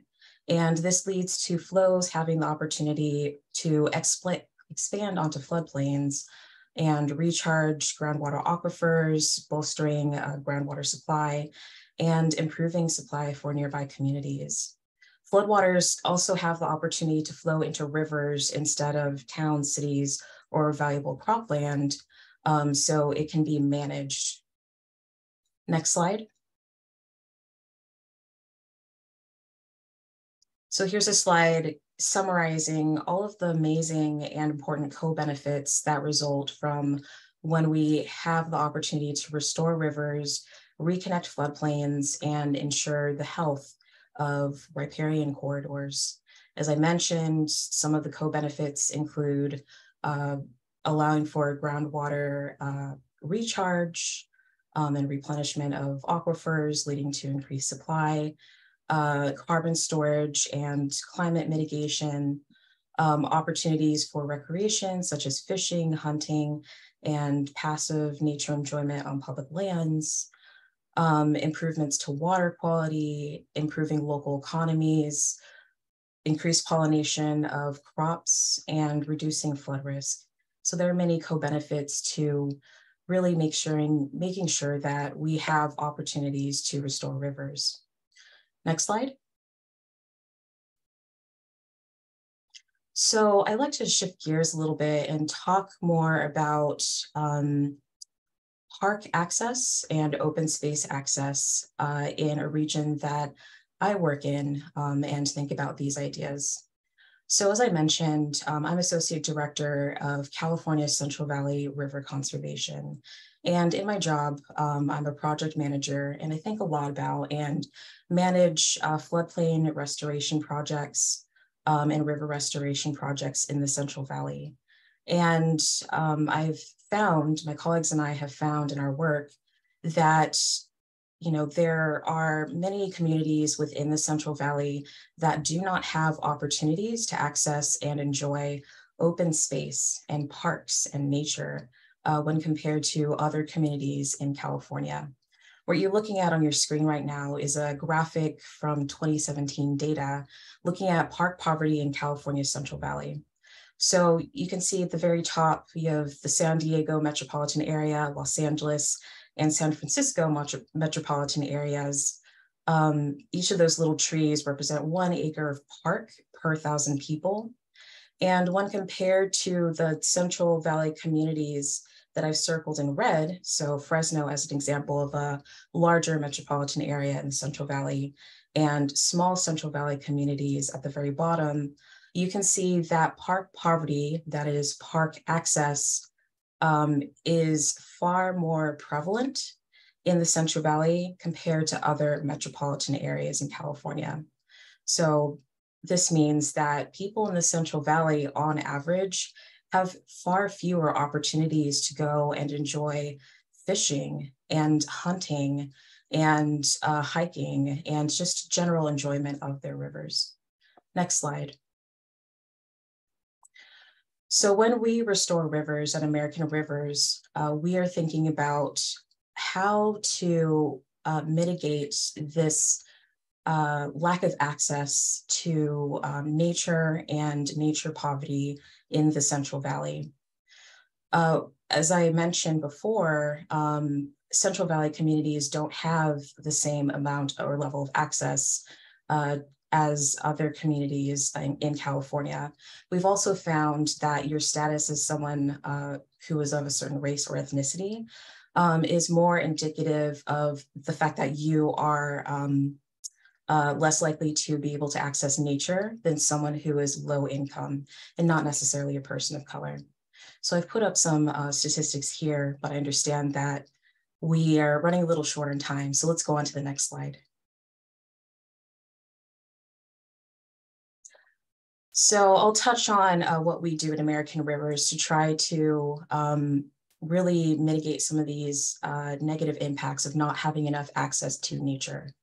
We are using existing and new tools to try and cite new river connection and new river restoration projects in areas that need it most. So what we can do, and we are trying to do more of, is pinpointing where exactly disadvantaged communities exist and identify opportunities for focusing on talking to stakeholders who are interested in helping these projects happen on their land. And this allows us to really start highlighting opportunities where we can advance multi-benefit floodplain restoration and river reconnection and restoration projects in the Central Valley. And next slide. And this is my final slide, but I'll just talk a little bit about an existing project that came out of this exercise of identifying hotspots where the need is greatest within the Central Valley. So this is Great Valley Grasslands. This is a state park in Merced County near the small community of Stevenson. And this is this gorgeous 1,000 plus acre state park in this area that simply doesn't have a whole lot of people visiting it because there are no opportunities to enjoy trails or to even just safely drive into the state park and be able to park and walk over to a visitor center that families can enjoy. So really the only way that you can enjoy this park is if you have a fishing boat, if you have access to a boat, which, you know, I live personally in a small apartment. I don't have my own boat. I wouldn't be able to enjoy this park. And if you don't have that, then this is a missed nature access opportunity for you and your community. So what American Rivers is doing is working with California State Parks and other local stakeholders to ensure that we're engaging with local communities, with state parks, with local tribal members to understand where we can reconnect floodplains and restore the natural flow of the river, while also giving consideration to how we can do so in a way that allows for future possible construction of visitor centers, trails, raised boardwalks, and other infrastructure that makes it more accessible. So this is an example of a floodplain reconnection project where we're able to tackle the problem of nature poverty in the Central Valley. And with that, that concludes my presentation. Thank you. Thank you so much, Kristen. We're going to hold on the questions until the very end. So the next presenter will be Angela Islas, if you can go on camera. And maybe Marissa, if you can share screen again. Thank you so much again, Kristen. Thanks, Aisha. I'm planning to share my screen instead, just because I want to take control of my slides and try to be a little bit more quicker just based on time. Just want to confirm everybody can see my screen, correct? Yes. Okay, awesome. Great. So just want to thank Aisha as well as Stantec and all others for inviting me to speak on this topic alongside American Rivers and EDF. They're both really amazing partners and have been very helpful with just kind of bringing this topic more together about aligning more innovative opportunities to connect with recharge and multi-benefit land repurposing. So I'll just quickly introduce myself. My name is Angela Islas. I'm a water project manager with Civic Well. We were formerly known as Local Government Commission. We just went through a whole year of a rebrand. And for those who are just a little unfamiliar with our organization, we are a statewide nonprofit organization. We are now expanding outside of the state, and most of our work is just supporting sustainable policies and also just supporting leaders and communities to work alongside with local governments and government agencies and other community-based organizations through policy guidance, collaborative partnership and coalitions, and through direct technical assistance that addresses certain issues related to climate change or other environmental impacts. So a lot of our work is really based here in California, but again, we are starting to expand outside of the state. So hoping to see where our work takes us through this rebrand. But for my presentation, I'm going to be focusing mostly on just kind of the recharge conversation of multi-benefit from a community drinking water perspective. And so looking into how we want to innovate the idea of what we want to see recharge in the Central Valley, we're looking at it in a lens where we want to see like what community needs are there to like say that a recharge could support with access to safe drinking water, which is to this day a very important asset that many communities lack, especially here in the San Joaquin Valley region. Many communities do lack access to safe, affordable, and reliable drinking water. So looking at what opportunities there are for recharge to be a multi-benefit for safe drinking water, or it could be just an improvement of water quality, as some of the past presentations that I was listening in on for recharge, recharge is kind of also seen as an opportunity to improve water quality. So looking at what this basin could do to improve some certain contaminants that are impacting a community well, or it could be impacting also private wells within those communities, just kind of evaluating that benefit through if that's really a need that the community is looking to see this kind of project support. But others that I have on the slide here is just other opportunities for, just kind of expanding more of habitat restoration. Some communities may want to look into that, or as Kristen had mentioned in a previous slide, opportunities for more green space and parkway availability for communities to actually have access to go and do more like recreational activities, or even do more social gatherings with family or even community to just kind of help bring more wellness in their area. So this is kind of an approach that through many projects that I'm aware of that are currently going on here in the Central Valley, one that myself, our organization is a part of in Madera County is a groundwater resiliency project. And this project is focused in the community of Fairmead. The project is led by Madera Water Natural Resources Department. We do have partners who are participating in this project, which is Sustainable Conservation, Leadership Council for Justice and Accountability. We're collectively together as major stakeholders, we're supporting the small community of Fairmead to build a more collective plan in terms of like how recharge and other multi-benefit opportunities could actually support more climate resiliency and groundwater resilience in their community.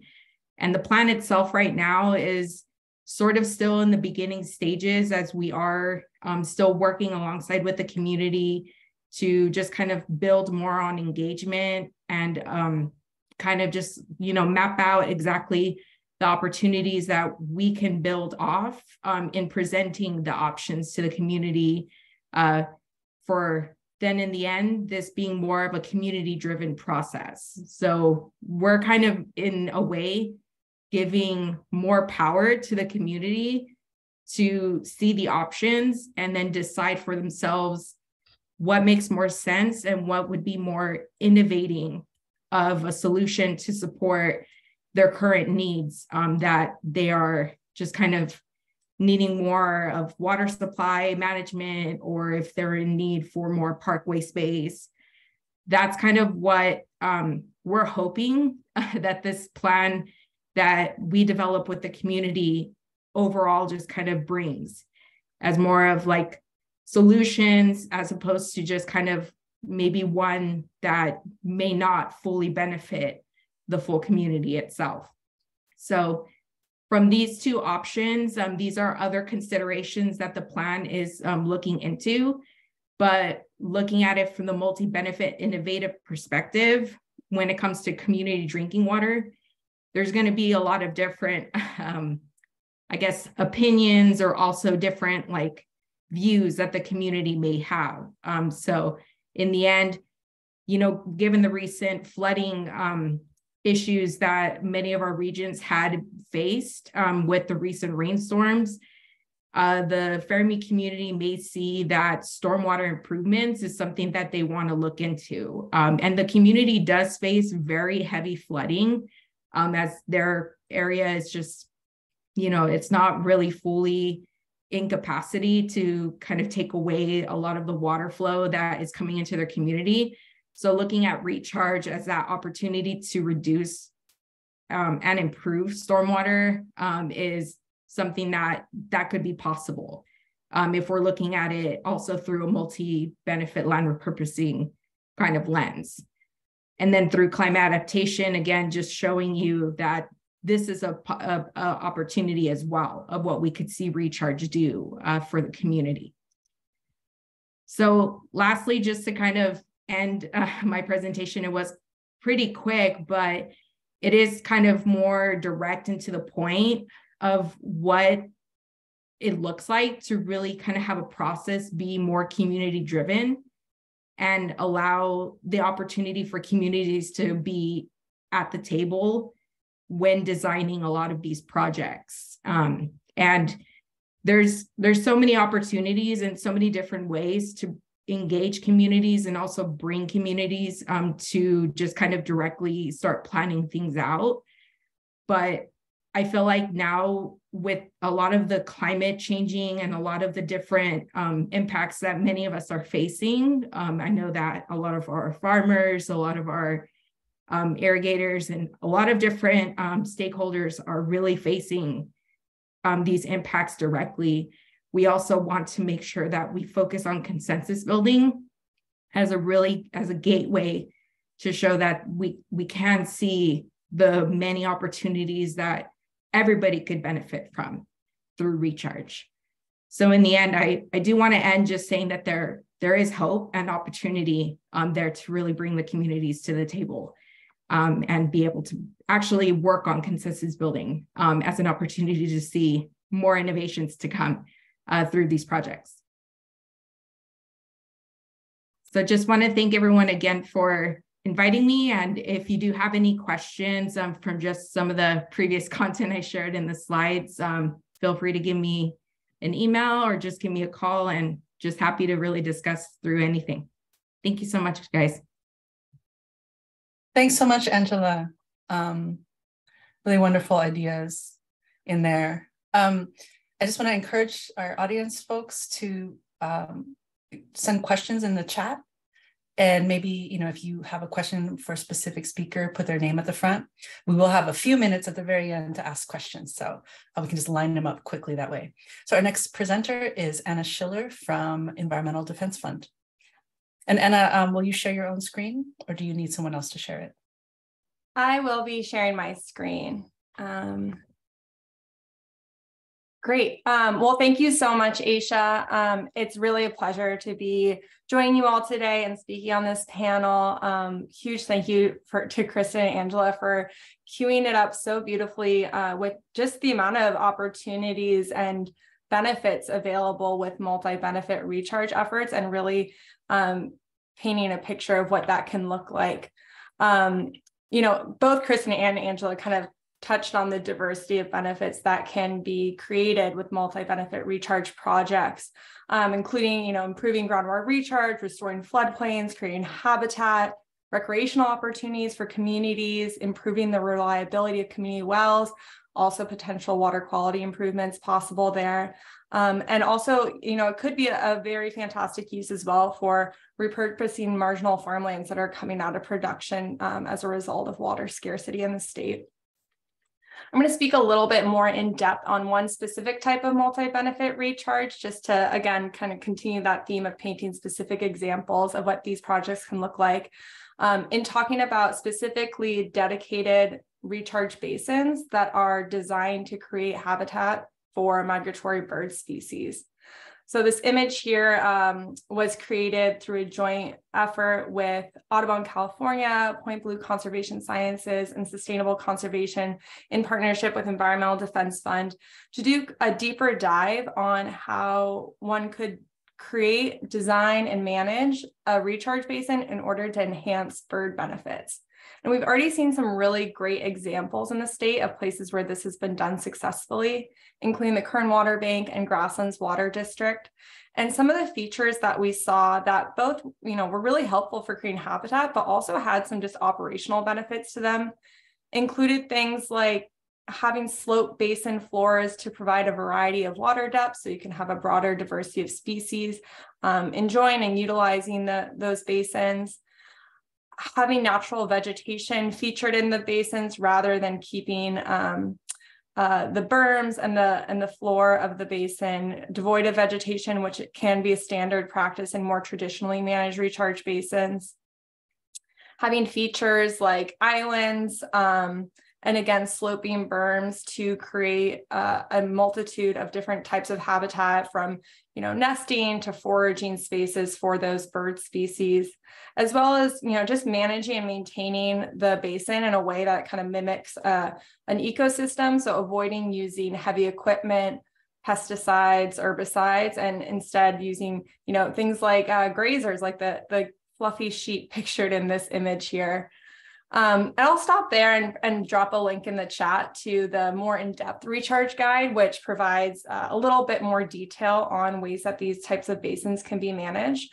But really wanted to highlight this opportunity, especially given where folks are at with implementing the Sustainable Groundwater Management Act right now. And we've seen so many groundwater sustainability agencies across the state developing plans and beginning to invest in developing these dedicated recharge basins. And we'd really love to see more of those designed and maintained in such a way that they could have a broader array of benefits for the habitat in particular. One of the added benefits of designing basins in this way is that it kind of opens the door to more funding opportunity as well. Both state and federal funding sources, if you can create a multitude of benefits, it's just going to make that program or that proposed project more attractive for funding. So just to highlight a handful of programs here that can be used to fund these types of multi-benefit recharge projects that create habitat. California's Wildlife Conservation Board has a Pacific Flyway program. Actually, last year, either the year before, they approved their first application for a wildlife-friendly recharge basin. So we know that program can really be used for these types of projects. U.S. Fish and Wildlife Service has a Partners for Fish and Wildlife program that works really well with private landowners who want to lead the charge on these types of projects. NRCS is EQUIP program, or Environmental Quality Incentives program, can also be used to fund specific features and do cost share for certain aspects of these types of wildlife-friendly recharge basins, as well as California's Department of Fish and Wildlife has a California Waterfowl Habitat program. I'm going to spend a little bit more time too actually talking about a very new program, California Department of Conservation's new multi-benefit land repurposing program, which Environmental Defense Fund is very much involved in. And there's actually an open application period right now. So really want to highlight this opportunity. This program was created really in response to SGMA and the Sustainable Groundwater Management Act, recognizing that there are going to be large scale land use changes associated with implementation of that new groundwater legislation, just in order to balance the equation of groundwater inputs and outputs. There will, unfortunately, but inevitably be some irrigated land coming out of production. So the goal of this program is really to support, rather than allowing for unmanaged fallowing, which can have all sorts of negative impacts, both on the environment, local community, and local economy.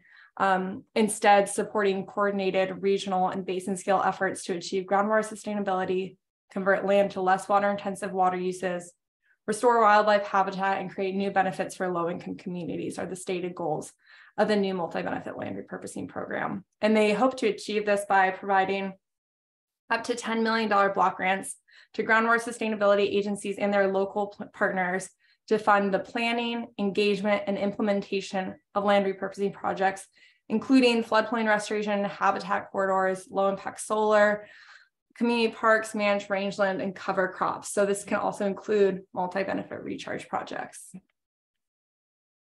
Briefly, I'll skim through this quickly, but a little timeline of when this program was established back in fall of 2021. It's administered by the Department of Conservation, who's been working really quickly.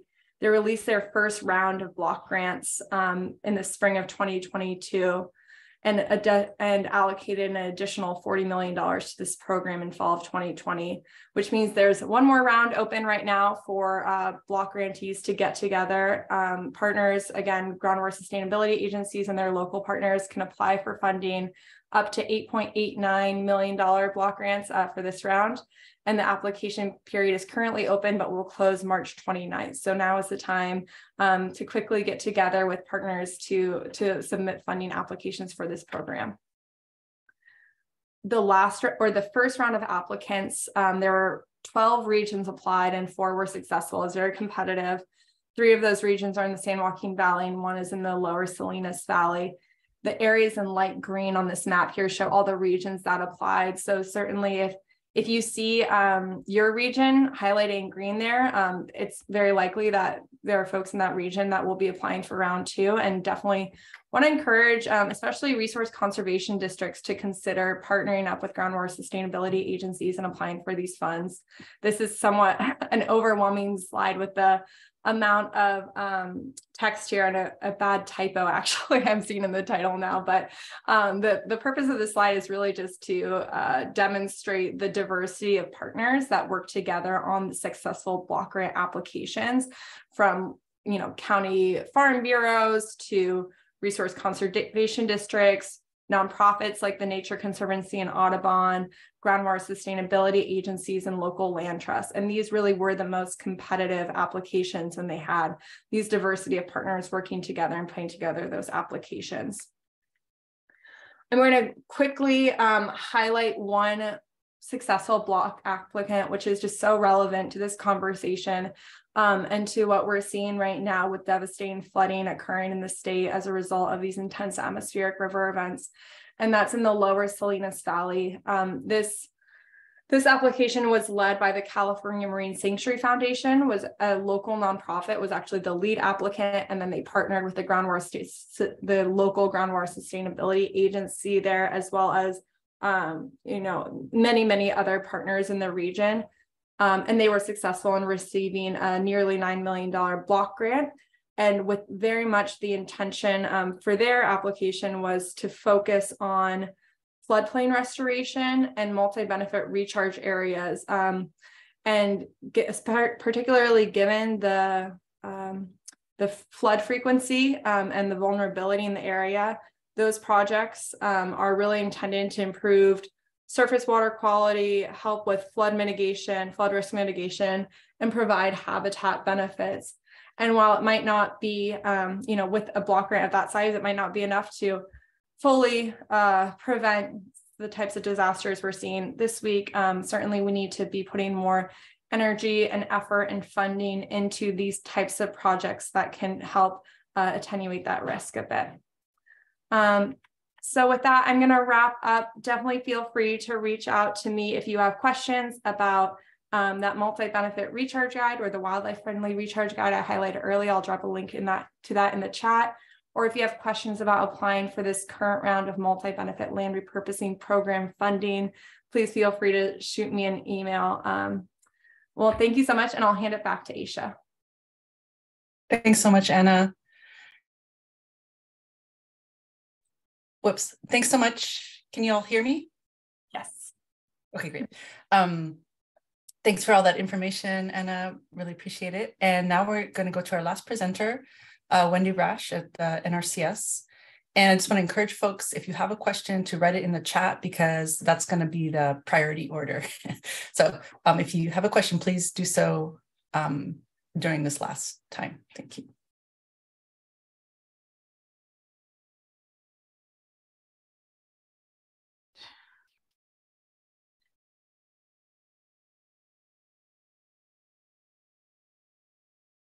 There we go. Where's my button? Sorry about that. Hi, I'm Wendy Rash. I am the water quality specialist with NRCS in California. And I have been project managing our pilot program for groundwater recharge. And after listening to these very inspiring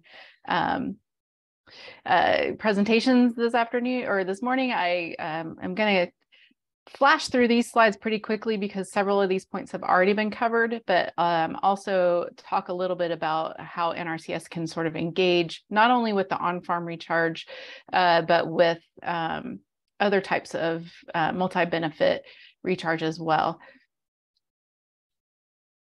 And let's go slides. Okay, so NRCS initiated a pilot program for groundwater recharge about 3 years ago. We developed interim practice standards based on all of the research and on-farm experimentation that was going on for recharge.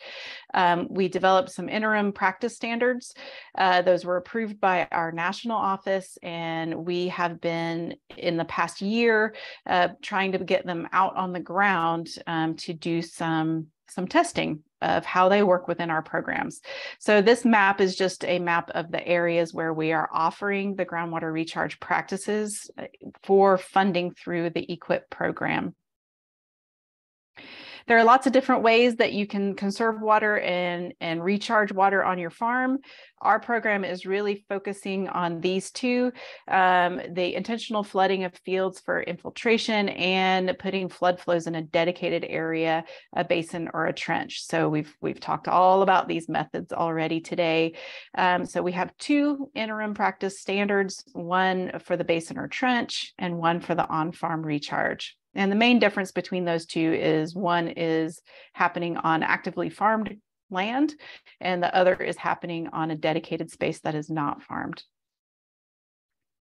Our recharge pilot program, again, our goal is to field test these interim practice standards. We had about 1.4 million in projects contracted for fiscal year 2022 in a limited area, which I just showed you on that map. And we had many of those projects working this winter. As Gordial mentioned, he was one of our, he outed himself, so I guess I can talk about him. He was one of our participants in the pilot program. And we did have some additional requirements on those that unusual for EQIP participants. We asked them if we could use a well near the field for monitoring. And we also worked within those irrigation district boundaries so that we had an assured water source coming in. We had about 20 projects. Here's a bit of an overview. We also funded auxiliary practices to go with the groundwater recharge practices where they were needed to bring water to the site or to control the water. So for on-farm recharge, we reviewed nutrient and pesticide management plans with the growers to try to protect water quality. We came up with a field setup plan to make sure that the water was going to go where we wanted it to, and that the water was going to be, not going off-site and having off-site effects. And we considered those flood impacts to the crops and the cultural practices that needed to go on, all of these things that Rogel detailed earlier. And we required that they put water on at least once in a year. We had 3-year contracts, so we had some flexibility just in case we got some dry years again. We got lucky this year, and we definitely have plenty of water. For basins, again, we reviewed the site history. We excluded any sites that had been manure storage or other sort of obvious places where there might be contaminant problems, making sure they had the water rights or had deliveries coming from a district. We're only working in cropland, not in pasture and range, and that's consistent with the governor's executive order that just came out. They are also focusing on cropland areas, not grazed areas. And we helped come up with designs for the basins and trenches. So our engineering staff in-house helped do those designs. We have reopened our sign-up period for fiscal 2023. If you have growers who are in those areas who would be eligible to participate in the pilot, we're looking for those applications by April 3rd. And then just in closing, I want to say NRCS has a whole library of conservation practices. We're trying to add these groundwater recharge practices to that library, but we already are doing a lot of things that could be geared towards these multi-benefit outcomes. So, constructed wetlands, sediment basins, just doing cover crops and water efficiency for in-lieu recharge.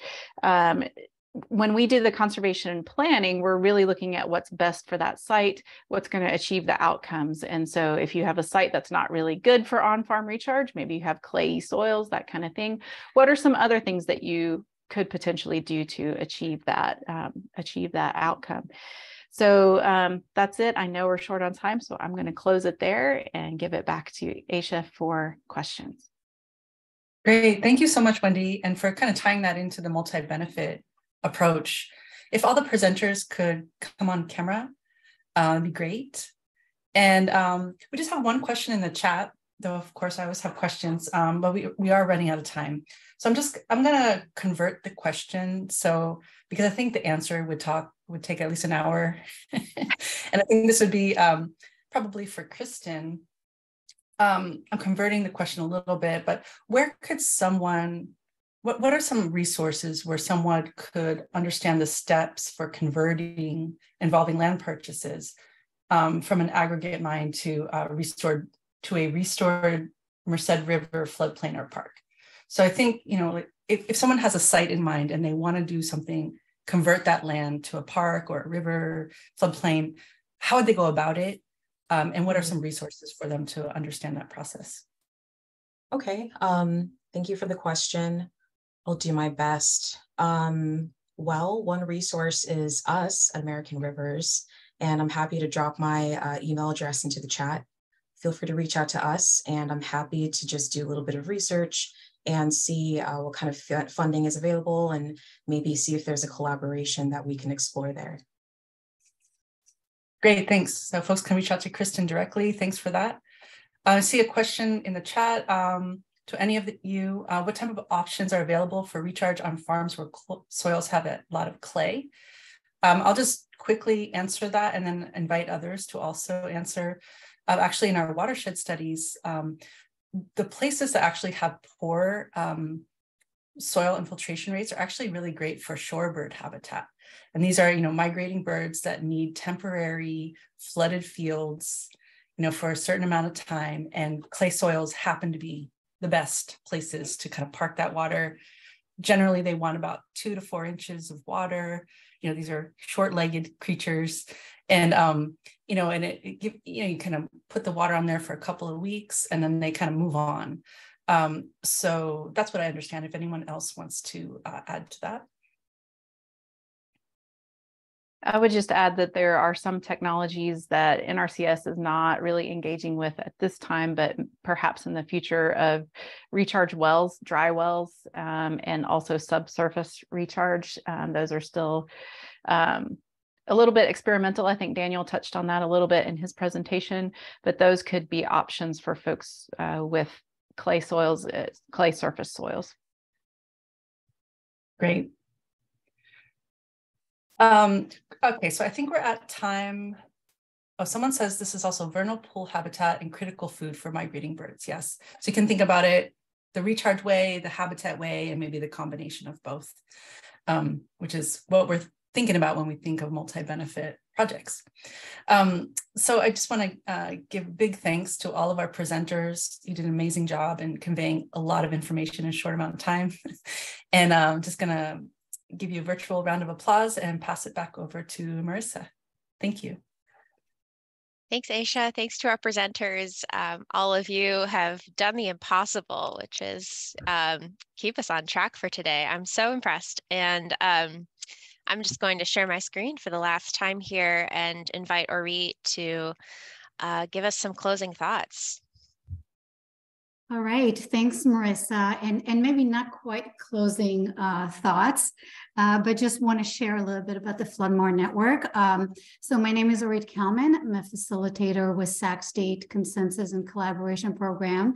And in the past few years, had the great pleasure of facilitating various Floodmar related conversations. And I have to say, given the presentations that we heard today, just sharing about the network is really important, especially as we heard earlier that we need to continue and build awareness and bring everyone along to recharge beyond our recharge pioneers that we heard from today. So just to give you a little bit of a background, back in 2018, the California Department of Water Resources released a white paper exploring the use of Floodmar as a source for recharging aquifers. And following that, also convened a research advisory committee that really explored gaps and needs and the questions that are needed to be addressed in terms of advancing Floodmar projects. And the research and advisory committee looked at 13 different themes. Some of them really align well with what Rogel outlined earlier, including water rights, collaboration, water source and availability, thinking about recharge suitability, crop suitability. So some of the things that he talked about, as well as, you know, what we just heard about the importance of really attending to the multi-benefit aspect of recharge. So based on these conversations and thinking through what is needed, a key outcome of that was that there's a lot of work to do. And to do that, we really need to come together and work across disciplines to improve knowledge and support implementations. And that was really the beginning of the Floodmar Network. And in the past year and a half, we worked together to convene the network and think about how do we bring a lot of different perspectives, how do we build collective knowledge and use that to advance Floodmar. So a lot of work is happening in the recharge world, and we want to make sure that we're sharing knowledge, that we're sharing tools, experience, lesson learned. And so you'll see on this next slide, just kind of telling you a little bit about the Floodmar Network and all this with the hope that you will all join us. Really want to invite you to be part of it, because I think as we heard today, just being in the space where we're learning from each other allows us to advance our thinking and really move this forward. So the network list is a collaboration among individuals and organizations. We have different federal, state, local agencies, research, NGOs, Floodmar implementers, landowners, GSA, conservation districts, for those who are part of the network already. So we invite you to join us. The environmental and ecological perspective has been represented as well. So really want to invite you to think about how you can bring your perspective and knowledge into it. And what we do as a network is really share our experiences and expertise, allow us to learn from each other, connect ideas, and hopefully support and develop partnerships and collaboration opportunities. So we do that. We have several different ways that you can join us. We have a monthly lunch mar where we very informally meet and have presentations and a wide variety of topics related to LunchMar. And actually, if you have a particular question or topic that you think would be really important to learn about, please put it in the chat. We're always looking for ideas of what practical knowledge we need to think through. We also have later this month, actually, I think that's next week, a network workshop. And this is really meant to be a roll up your sleeves kind of workshop of if you want to be part of how do we raise awareness and really think through being part of the work that the network is doing. Please join us, and we'll put all those links in the chat.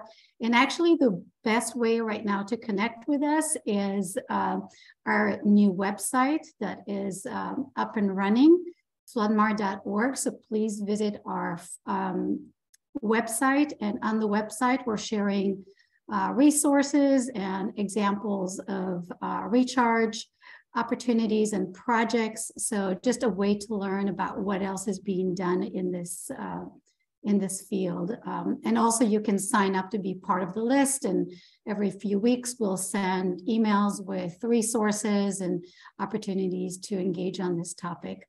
And just really want to invite you also that if you are doing work around it and you have information to share, we'd love to hear from you. And I think that's about all we have time for. So I think we had another slide in there, really just wanting to ask you, given that we started this workshop at 9 today, asking you all to share your initial thoughts coming into it, what you're curious about, learning more about recharge. And we've heard so much about kind of a large concepts, but also detailed experiences of how to, at this point, 3 hours later, what are kind of the lingering questions that we still need to think through and really need to promote. Would love to hear from you about that in the chat. And I'm going to turn it back to you. Yeah, and I know that everybody has other things on their calendar for today, but if anyone did have any lingering questions or things they wanted to share about what they learned today, I think we could take a couple of minutes here. Great, that would be terrific if we can. I just wanted to make sure I keep up with your schedule. Yeah, I think I'm looking to see if we see any hands raised or any questions coming in. I'm not seeing anything so far. It's possible that we answered every single question that people may have had on the topic.